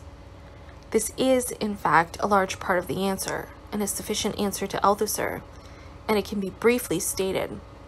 He has proposed a pseudo-opposition. On the one hand, he presents theory, and capital itself, as occurring exclusively in knowledge and concerning exclusively the necessary order of appearance and disappearance of concepts. In the discourse of the scientific proof. On the other side, across from his rather grand project, he presents the petty projects of empiricism, which constitute ideology. Engels is trying to muddle the two, which would be disastrous. The mark of the empiricist beast, since the discourse of the proof must, as a prerequisite, demand the fixity and unambiguity of concepts. But we have already seen that Althusser's notion of empiricism is false, and that it imposes the canons of philosophy upon quite different procedures and disciplines. We need follow this argument no further. Even within its own terms, Althusser's argument offers self-contradictions and evasions. Thus he tells us that we have every right to say that the theory of Marxist political economy derives from the Marxist theory of history as one of its regions. But he also tells us that the theory of history, even now, 100 years after Capital, does not exist in any real sense. So that in one of its regions, Marxist political theory was derived from an absent theory. This goes along with the evasion of the evident fact that in other of its regions, this political economy was derived very directly from empirical engagement, either directly from the mountain of blue books, etc., to which Marx pays such generous tribute, or less directly by intense and critical scrutiny of the empirically based studies of other writers. So that Althusser set out with a bad argument, and he rigged the terms to make it look better. Engels would appear to have been arguing two propositions. First, the inherently approximate nature of all our concepts, and especially of those necessarily fixed concepts which arise from and are brought to the analysis of changing, unfixed social development. This may be a banality in its obviousness to a philosopher, who supposes that it is only another way of saying that the abstraction as such is abstract, an admirable tautology which rarely leaves Althusser's lips. But to a historian or an economist, it is, while obvious as theory, exceptionally complex in fact. It is an obviousness which can only too easily be forgotten in practice, and of which we need reminders. Moreover, Engels is not just saying that concepts and their real object are different. It is true that he overstates his case in a moment of exasperation at the old bourgeois scholastics, and the new Marxist schematists on every side. To science, definitions are worthless. We understand his exasperation only too well, but the point of his letter to Schmidt is to argue A, that because all concepts are approximations, this does not make them fictions. B, that only the concepts can enable us to make sense of, understand, and know objective reality. C, but that even in the act of knowing, we can and ought to know that our concepts are more abstract and more logical than the diversity of that reality. And by empirical observation, we can know this too. We cannot understand European medieval society without the concept of feudalism, even though with the aid of this concept, we can also know that feudalism, in its conceptual logic, was never expressed in full classical form, which is another way of saying that feudalism is a heuristic concept which corresponds to, real social formations, but in the manner of all such concepts, does so in an overly purified and logical way. The definition cannot give us the real event. In any case, Engels's words are clearer than my gloss. What they come back to, as so often in these last letters, is the cry for dialectics, whose true meaning is to be found less in his attempt to reduce these to a formal code than in his practice. And an important part of this practice is exactly that dialogue between concept and evidence, which I have already discussed. Engels' second point concerns the nature of specifically historical concepts, concepts adequate to the understanding of materials which are in continuous change. Althusser exclaims against the notion that the theory of political economy is affected even in its concepts by the peculiar quality of real history, its material which is changing.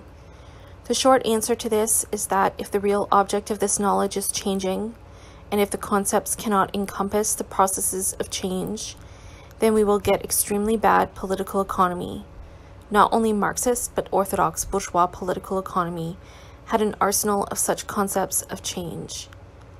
Laws of this and that, rising and falling rates of the other, even the mobilities of supply and demand. What Althusser means to exclaim against is an irreverence to the fixity of categories.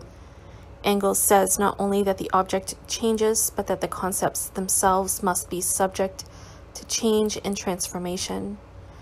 For Althusser, capitalism must be one thing, or another thing, or nothing. It cannot be one thing now and another thing tomorrow, and if it is one thing, then the essential categories must remain the same, however much play there may be inside them. If the categories change as the object changes according to a coefficient of mobility, then science or theory are lost. We drive among the tides of phenomena, the tides themselves moving the rudder. We become, as Marx accused the students of Ranke, the valets of history.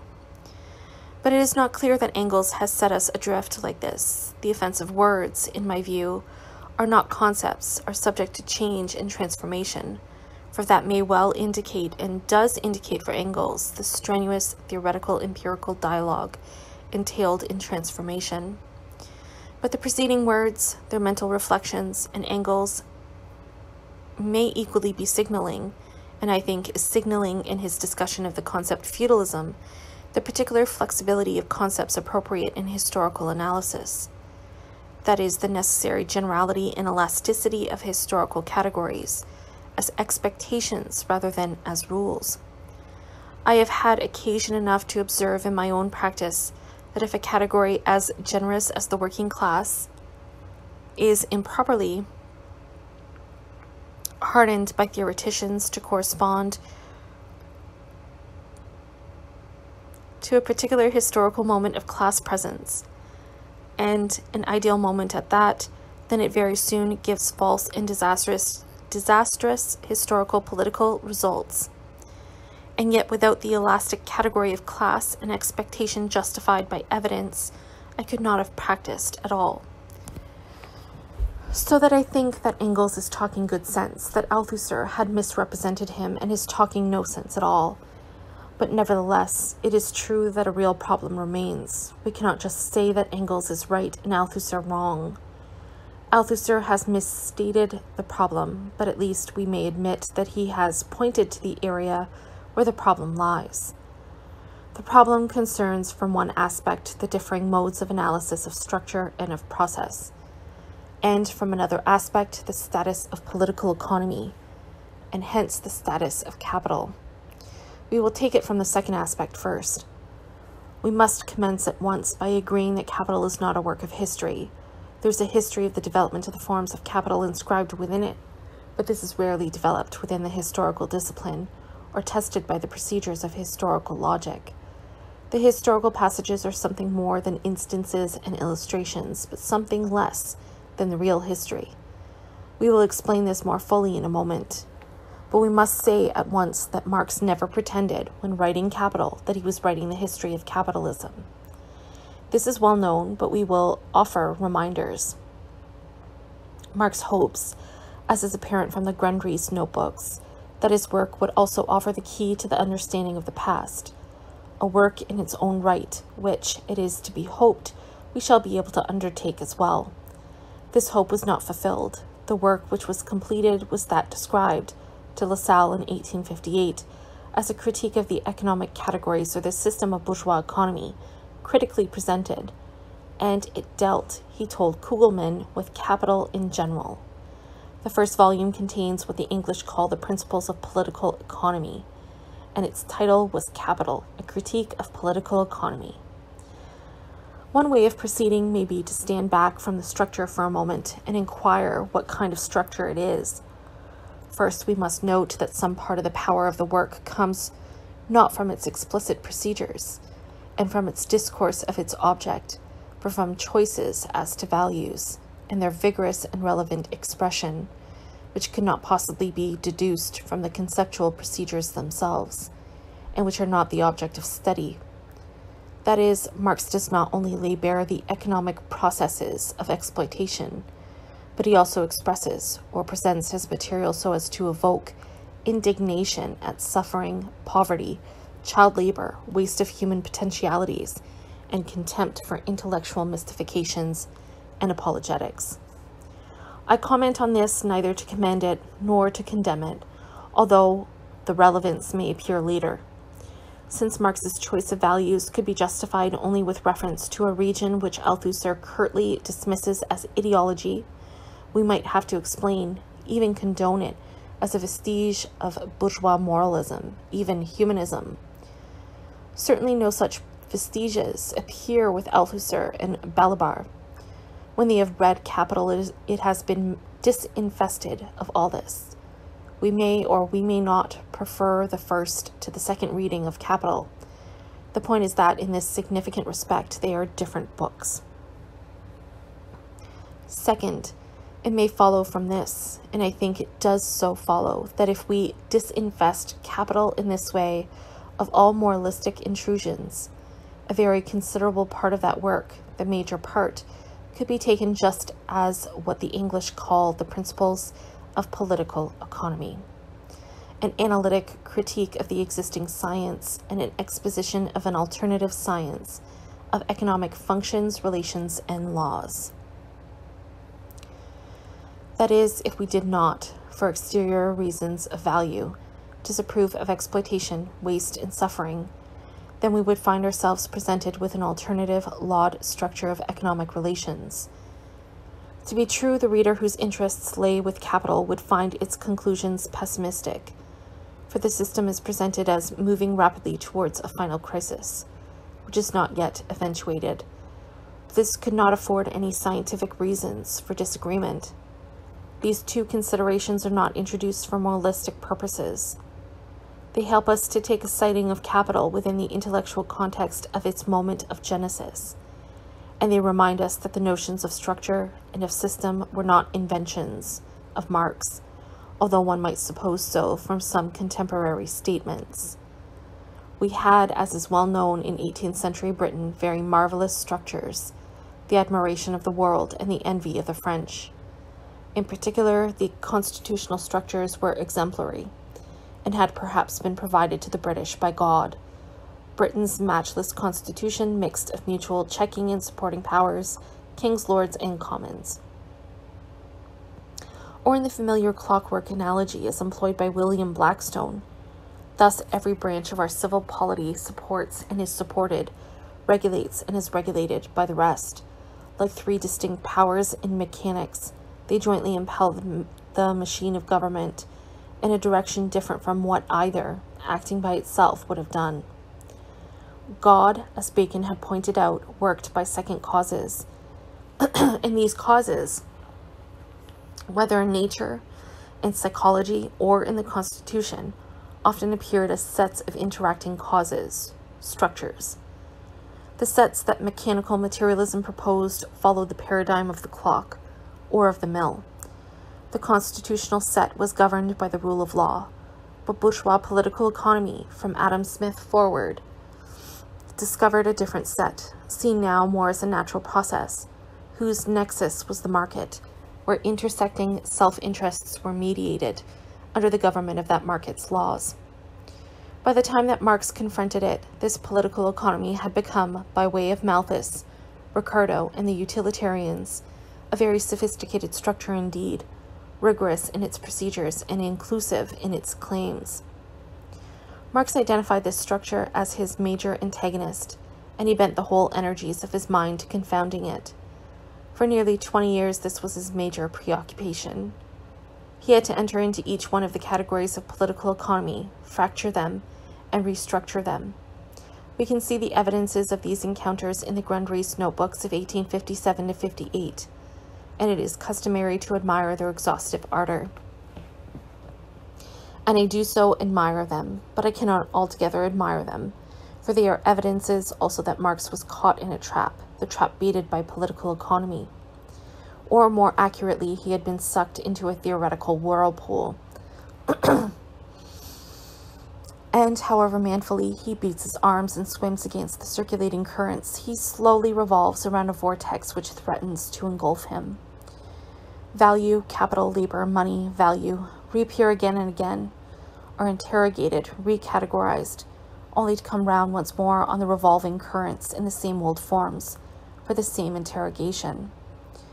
Nor am I even being able to agree that it had to be like this, that Marxist thought could only have been developed in this way. When one considers the philosophical breakthrough of the 1840s and the propositions which inform the German ideology and Communist Manifesto, there would appear to be indications of stasis and even regression in the next 15 years.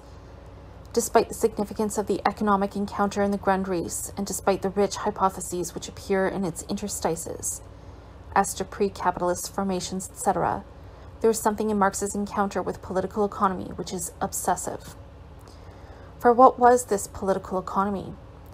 It did not offer a total account of society or of its history, or if it pretended to do so, then its conclusions were entailed in its premises. These premises proposed that it was possible not only to identify particular activities as economic, but to isolate these as a special field of study from the other activities, political, religious, legal, moral, as the area of norms and values was then defined, cultural, etc., where such isolation proved to be impossible, as in the impingement of politics or law upon economic activity, then such impingement might be seen as improper interference with natural economic process, or as second-order problems, or as the fulfillment of economic goals by other means. It might also be proposed, although not necessarily, that economics and, with Malthus, demography, were first-order problems, and that these determined, or in a free state should and would determine, social development as a whole. These underlay the elaborate superstructures of civilization, determining the wealth of nations and the pace and direction of progress.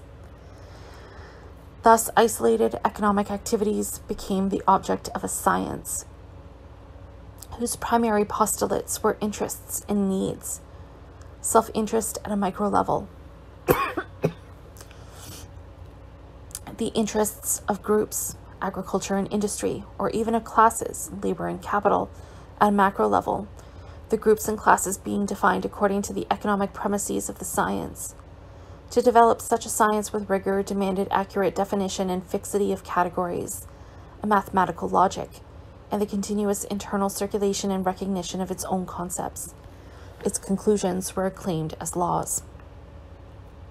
This is the structure of political economy. From the outside, in the 1840s, it appeared to Marx as ideology, or worse, apologetics. He entered within it in order to overthrow it. But once inside, however many of its categories he fractured, and how many times, the structure remained, for the premises supposed that it was possible to isolate economic activities in this way, and to develop these as a first-order science of society. It is more accurate to say that Marx, at the time of the Grundrisse, did not so much remain within the structure of political economy, as developed an restructure, but within its same premises. The postulates ceased to be the self-interest of men and became the logic and forms of capital to which men were subordinated. Capital was disclosed not as the benign donor of benefits, but as the appropriator of surplus value or surplus labor. Factional interests were disclosed as antagonistic classes, and contradiction displaced the sum progress. But what we have at the end is not the overthrow of political economy, but another political economy. Insofar as Marx's categories were anti-categories, Marxism was marked at a critical stage in its development by the categories of political economy, the chief of which was the notion of the economic as a first-order activity, capable of isolation in this way as the object of a science giving rise to laws whose operation would override second-order activities. And there is another mark also, which it is difficult to identify without appearing to be absurd. But the absurdities to which this error has been taken in the work of Althusser and his colleagues, that is, the absurdities of a certain kind of static, self-circulating Marxist structuralism, enable us to risk the ridicule. There is an important sense in which the movement of Marxist thought in the Grundrisse is locked inside a static anti-historical structure.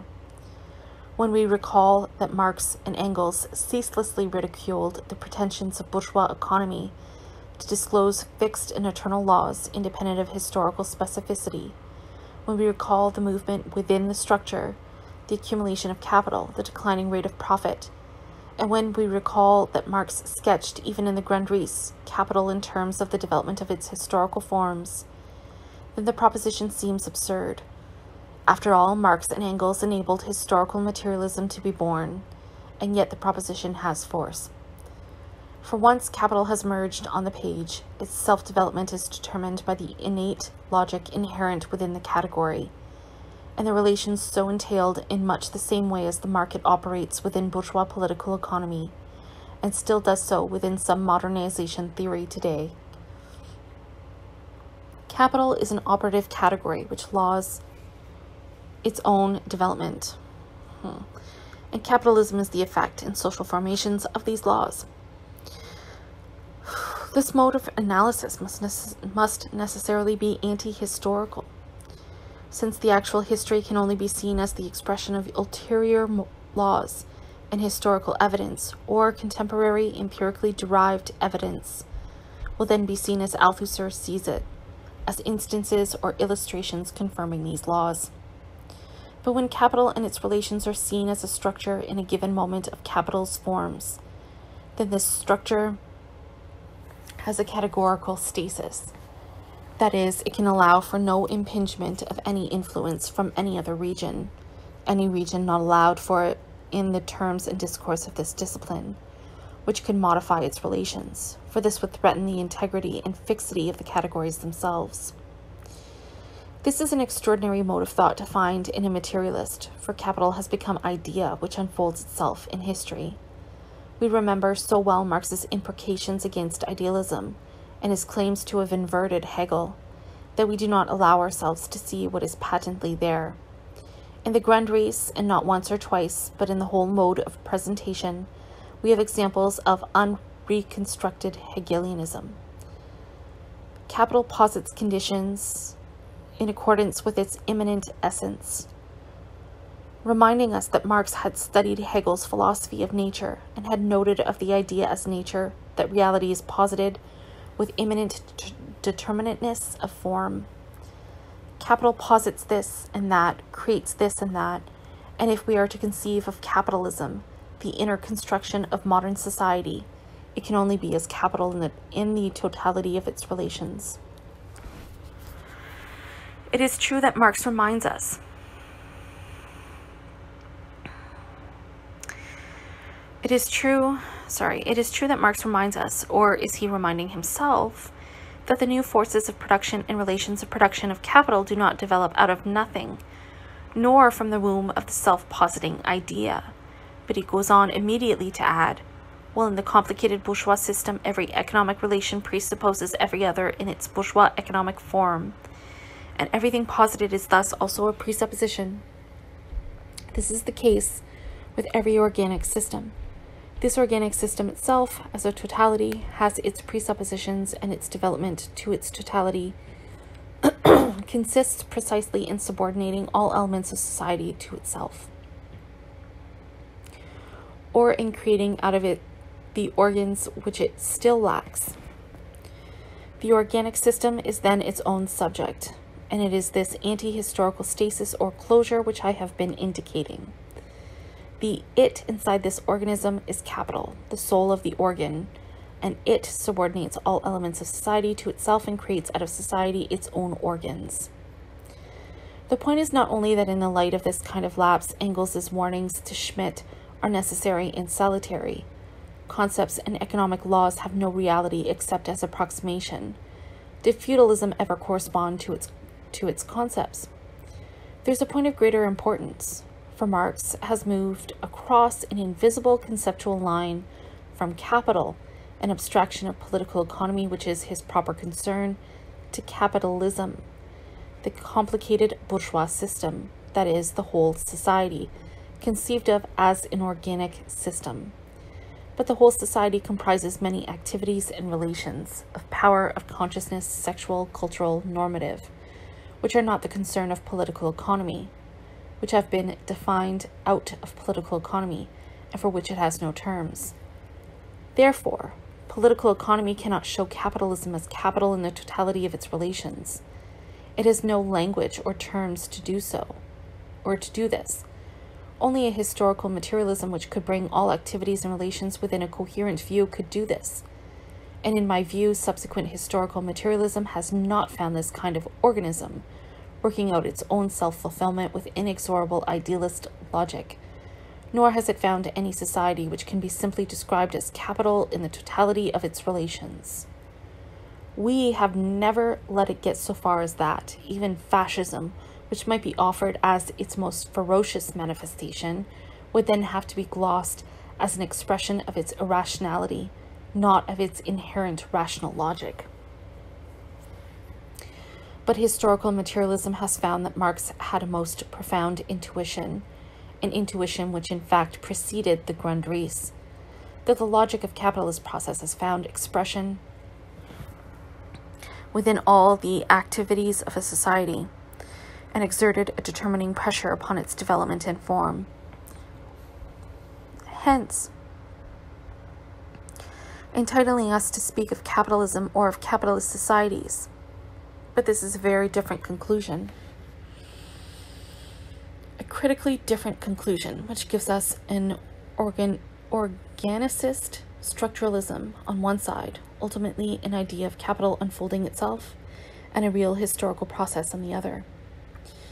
This is only a part of the Grundrisse, of course, and of course Marx conceived of himself pugnaciously as a materialist. In his introduction, he vindicated his method of proceeding from abstractions to the concrete in thought, and his method was largely vindicated in the results. Only by the fiercest abstraction could he crack those categories apart. But he also discounted in cavalier fashion the inherent dangers of the method. Hegel went astray because, proceeding by this method, he fell into the illusion of conceiving the real as the product of thought unfolding itself out of itself. It seemed so easy to cast this silly illusion aside, but to proceed by much the same method. But if Marx never forgot that thought was not self-generating, but was a product rather of the working up of observation and conception into concepts, this mode of abstraction could still give him, on occasion, capital as the unfolding of its own idea. I think that for 10 years Marx was in this trap. His delays, his carbuncles, cannot all be attributed to the bourgeoisie. When he came to write Capital, the trap had been in some part sprung. I am not expert enough to describe his partial self-deliverance, but I would suggest 4 considerations. First, the trap was never fully closed. Marx had conceived of capitalism in historical terms in the 1840s, continued to do so by fits and starts in the Grundrisse, and these were also years in which applied and concrete political analysis continued to flow from his pen. Second, and alongside this, he continued to develop not only in his historical but also in his practical political experience. As a historical actor in his own part, and in observing the growth, flux, and recession of working class struggles in Europe. These 2 considerations are self-evident. The other 2 may be more controversial. For the third, I would emphasize once again the important influence of the origin of species. I am aware that my admiration for Darwin is regarded as an amiable or guilty eccentricity, and that there is a general mindset among progressive intellectuals which attributes to Darwin the sins of teleological evolutionism, positivism, social Malthusianism, and apologias for exploitation, the survival of the fittest, and of racism. But I am not convinced of these objections, and to be honest, I am not even convinced that all these critics have read The Origin of Species, nor read informed scientific evaluations of it. I know very well how Darwin's ideas were put to use by others, and I also know of his subsequent rather few lapses. But what is remarkable in his work is the way in which he argues through rigorously and in an empirical mode the logic of evolution, which is not a teleology. whose conclusions are not entailed in their premises, but which is still subject to rational explanation. In any case, my admiration, whether innocent or not, was certainly shared by Engels and Marx. Marx read the book in December 1860 and at once wrote to Engels. Although it is developed in this crude English style, this is the book which contains the basis in natural history for our view. To LaSalle, he wrote in the next month, "The book is very important and serves me as a basis in natural science for the class struggle in history. Despite all deficiency, not only is the death blow dealt here for the first time to teleology and the natural sciences, but the rational meaning is empirically explained." There are two important recognitions here. First, Marx recognized grudgingly that the empirical method, however crude, however English, had adduced a substantial contradiction or contribution to knowledge.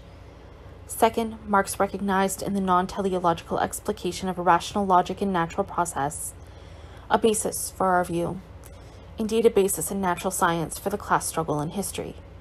There's surely a recognition here that this basis had not been provided before in the Grand Race, and even the suggestion that Marx was aware that his abstractionist mode of procedure was not proof against such teleology. It is not that Marx supposed that Darwinian analogies could be taken unreconstructed from the animal to the human world. He very soon reproved a correspondent who, with the aid of Malthus, was supposing that. It is rather a question of method, in which Darwin's work was taken as exemplar of the rational explication of the logic of process, which, in new terms, must be developed in historical practice. And I cannot see that we have any license to pass this off as some momentary fancy. Still in 1873, Marx took the trouble to send Darwin a copy of Capital inscribed by him as a gift from his sincere admirer. It is at this time, 1860, that the work of fashioning the Grand Race into Capital commenced. And this leads me to my fourth consideration. It appears to me that Marx was more self-critical of his earlier work than many commentators allow. I will not delay to puzzle over the various hints that survive as to his own self-dissatisfaction, but in my view, the writing of Capital involved a radical restructuring of his materials in ways partly influenced by the Origin of Species. It is argued, for example, that by Martin Nicolaus, the editor of the Grand Race, that the changes may be attributed to Marx's desire to make his work more popular, more concrete, and hence more widely available to the revolutionary movement. But the inner structure of Capital is identical in the main lines to the Grand Race.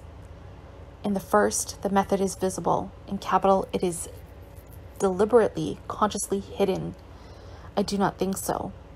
And I think even less of the attempt to explain away Marx's letter to Engels, August 15, 1863, in which he writes of the slow progress of capitals and explains that he has had to turn everything round, as meaning that he had to overthrow virtually all of previous political economy.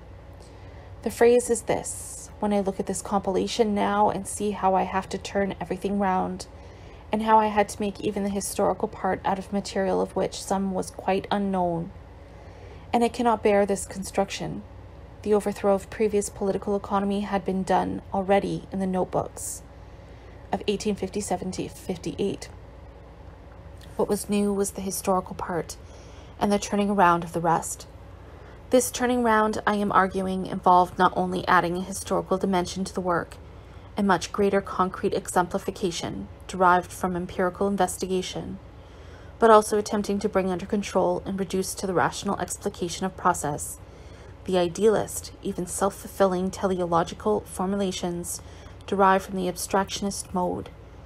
What comes into Capital in a new way is a sense of history and a concretion of exemplification, accompanied, we recall, by extraneous expressions of wrath.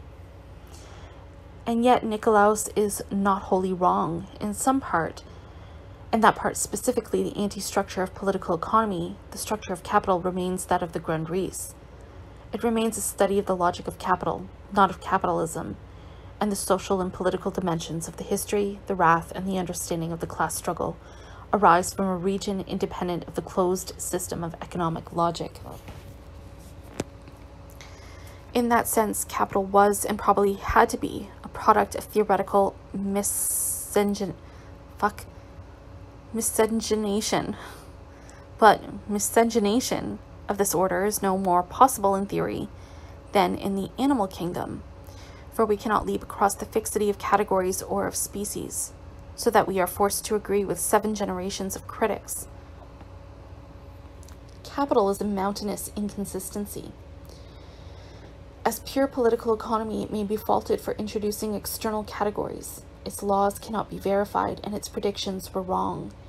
As history or as sociology, it is abstracted to a model which has heuristic value, but which follows too obsequiously ahistorical economic laws. Capital was not an exercise of a different order to that of mature bourgeois political economy, but a total confrontation within that order. As such, it is both the highest achievement of political economy, and it signals the need for its supersession by historical materialism. To say the former is not to diminish Marx's achievement, for it is only in the light of that achievement that we are able to make this judgment. But the achievement does not produce historical materialism. It provides the preconditions for its production. A unitary knowledge of society, which is always in motion, hence a historical knowledge, cannot be won from a science which, as a presupposition of its discipline, isolates certain kinds of activity only for study, and provides no categories for others. And the structure of capital remains marked by the categories of his antagonistic, notably economy itself. In this sense, it is true that in capital, history is introduced to provide exemplification and illustration for a structure of theory which is not derived from this discipline. However, reluctantly, we must go halfway towards the positions of Althusser and Balibar. But we need not go all the way, for these illustrations would have been of no value if they were wrong, snatched from history's received accounts, and not both researched. I had to make even the historical part out of material of which some was quite unknown, and interrogated in new ways. It is more true to say that the history in capital and in attendant writings is immensely fruitful as hypothesis, and yet as hypothesis which calls in question again and again the adequacy of the categories of political economy. We find here a veritable cornucopia of hypotheses, informed by consistent theoretical propositions, the determining pressures of the mode of production. Hypotheses which historical materialism has been setting to work ever since. But setting them to work has not involved only testing them or verifying them. It has also entailed revising and replacing them. Even Marx's more elaborated historical hypotheses, for example, as to the struggle to lengthen the working day, or as to the enclosure movement in England, and its relation to labor supply for industry, as well as his more cryptic or more complex hypotheses, for example, as to the transition from feudalism to capitalism, or as to the British bourgeois revolution, or as to Oriental despotism and the Asiatic mode of production, have always undergone in historical materialism's own discourse of the proof either reformation or very much more radical change. How could it be otherwise? To suppose differently would be to suppose not only that everything can be said at once, but that immanent theory or knowledge found its miraculous embodiment in Marx. Not fully mature, to be sure, it had yet to develop to Althusser's full stature, but already perfectly formed and justly proportioned in all its parts. This is a fairy story recited to children in Soviet primary classes, and not even believed by them. Capital, Volume 1, is rich in historical hypotheses. Volume 2 and 3 are less so. The anti-structure of political economy narrows once again. Marx's hope of himself developing historical materialism in practice remained, very largely, unfulfilled. It was left to the old clown, Frederick Engels, to make some attempts to remedy that, and his essay in historical anthropology, The Origin of the Family, Darwin's Influence Again, is generally taken by Marxist anthropologists today to exemplify the infancy rather than the maturity of their knowledge. In his final years, Engels looked around in alarm and noted the gathering consequences of their great omission. There are many allusions to the theory of historical materialism in Capital, he wrote to Bloch in 1890. And Marx hardly wrote anything in which it did not play a part. But he wrote nothing in which it played a leading part, and Bloch was directed to Anti-Düring and Ludwig Feuerbach as the places in which might be found the most detailed account of historical materialism, which, so far as I know, exists. And in the same year, to Conrad Schmidt, all history must be studied afresh. The conditions of existence of the different formations of society must be individually examined before the attempt is made to deduce from them the political, civil, legal, aesthetic, philosophic, religious, etc. notions corresponding to them. Only a little has been done here up to now. It is sobering to reflect upon how many human activities, for none of which political economy afforded categories, are comprised within this sentence. But Engels was in an increasingly sober mood. Too many of the younger Germans simply make use of the phrase historical materialism, and everything can be turned into a phrase in order to get their relatively scanty historical knowledge. For economic history is still in its cradle, fitted together into a neat system as quickly as possible, and then they think themselves something very tremendous. So that not only historical materialism, but the region of it most immediately proximate to capital, economic history, Engels could see to be still in its cradle. It now seemed to him, with gathering urgency, that what was wrong with Marx's uncompleted life work, Capital, was that it was not historical enough. To Mehring in 1893, there is only one other point lacking, which, however, Marx and I always fail to stress enough in our writings, and in regard to which we are all equally guilty. We all, that is to say, laid, and were bound to lay the main emphasis at first, on the derivation of political, juridical, and other ideological notions, and of the actions arising through the medium of these notions from basic economic facts. But in so doing, we neglected the formal side, the way in which these notions come about for the sake of the content. It is the old story, Engels continued. Form is always neglected at first for content. But this failure had given purchase to the criticisms of the ideologists, with their fatuous notion that because we deny an independent historical development to the various ideological spheres which play a part in history, we also deny them any effect in history. The basis of this is the common undialectical conception of cause and effect as rigidly opposite poles, the total disregarding of interaction. The letters are familiar, and it may be wondered why I rehearse them. I do this now to emphasize, first, that Engels clearly acknowledged that Marx had assumed a theory of historical materialism, which he had neither fully posed nor begun to develop. For some part of its proposition, we are indeed dependent upon Engels's late letters.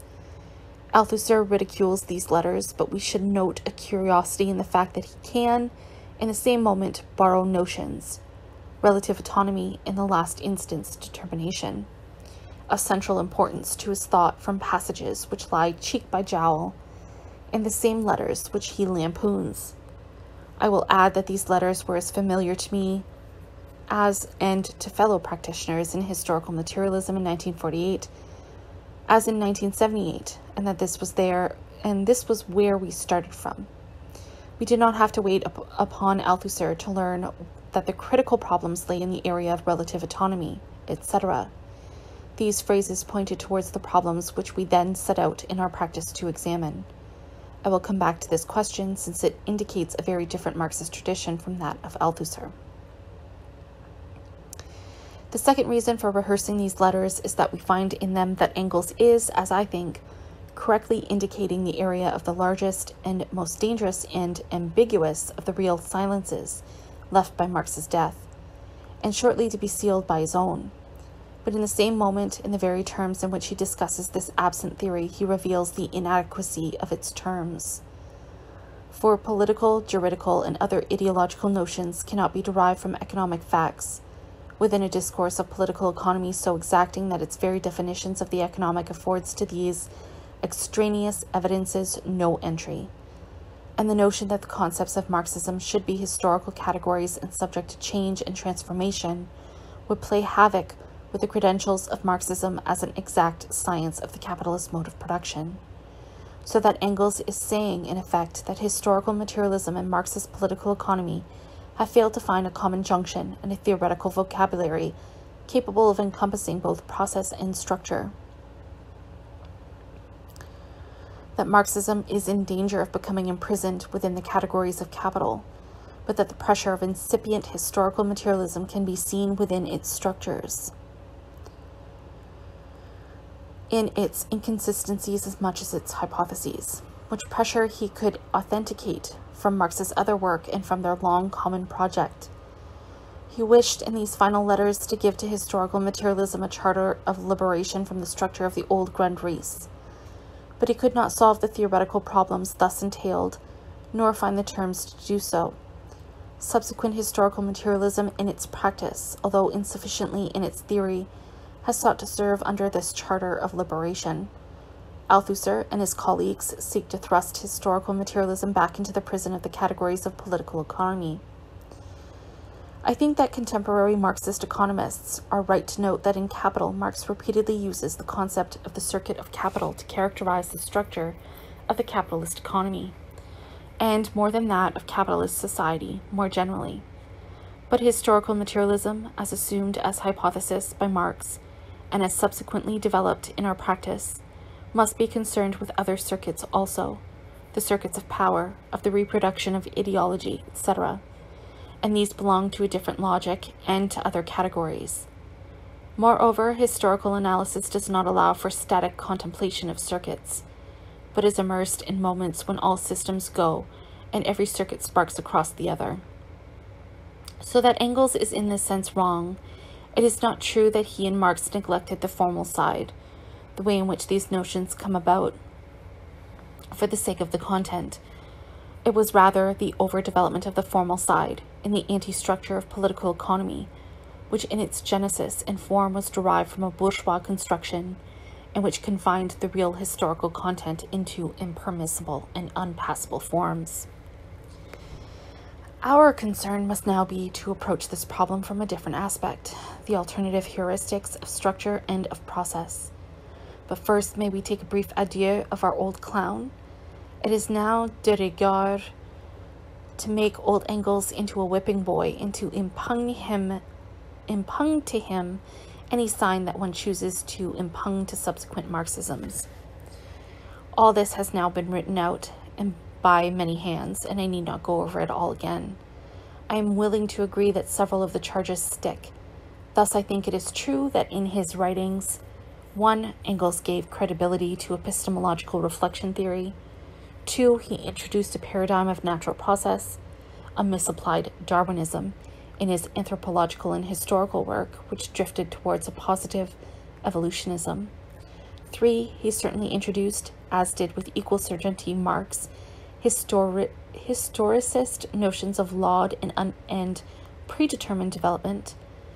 These are heavy charges, although I cannot accept the pleadings which always find Marx and Lenin innocent and leave Engels alone in the dock.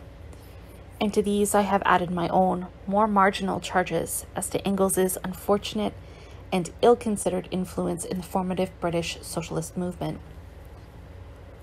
But when all this has been said, what an extraordinary, dedicated, and versatile man he was.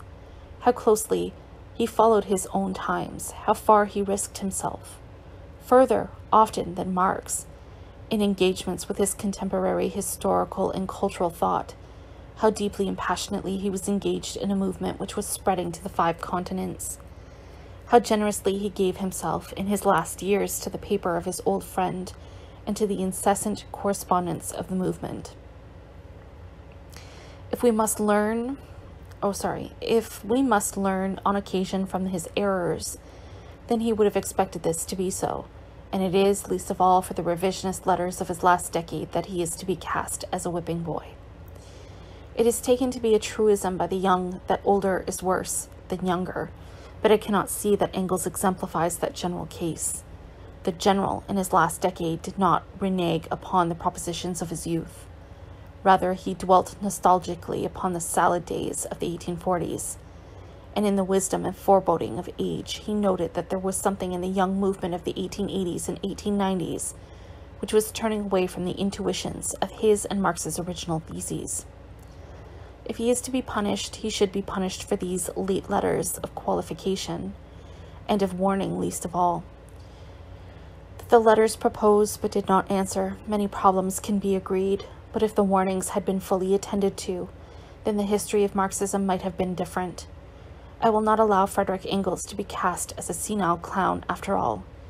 He should be taken until his last year, as he would have wished.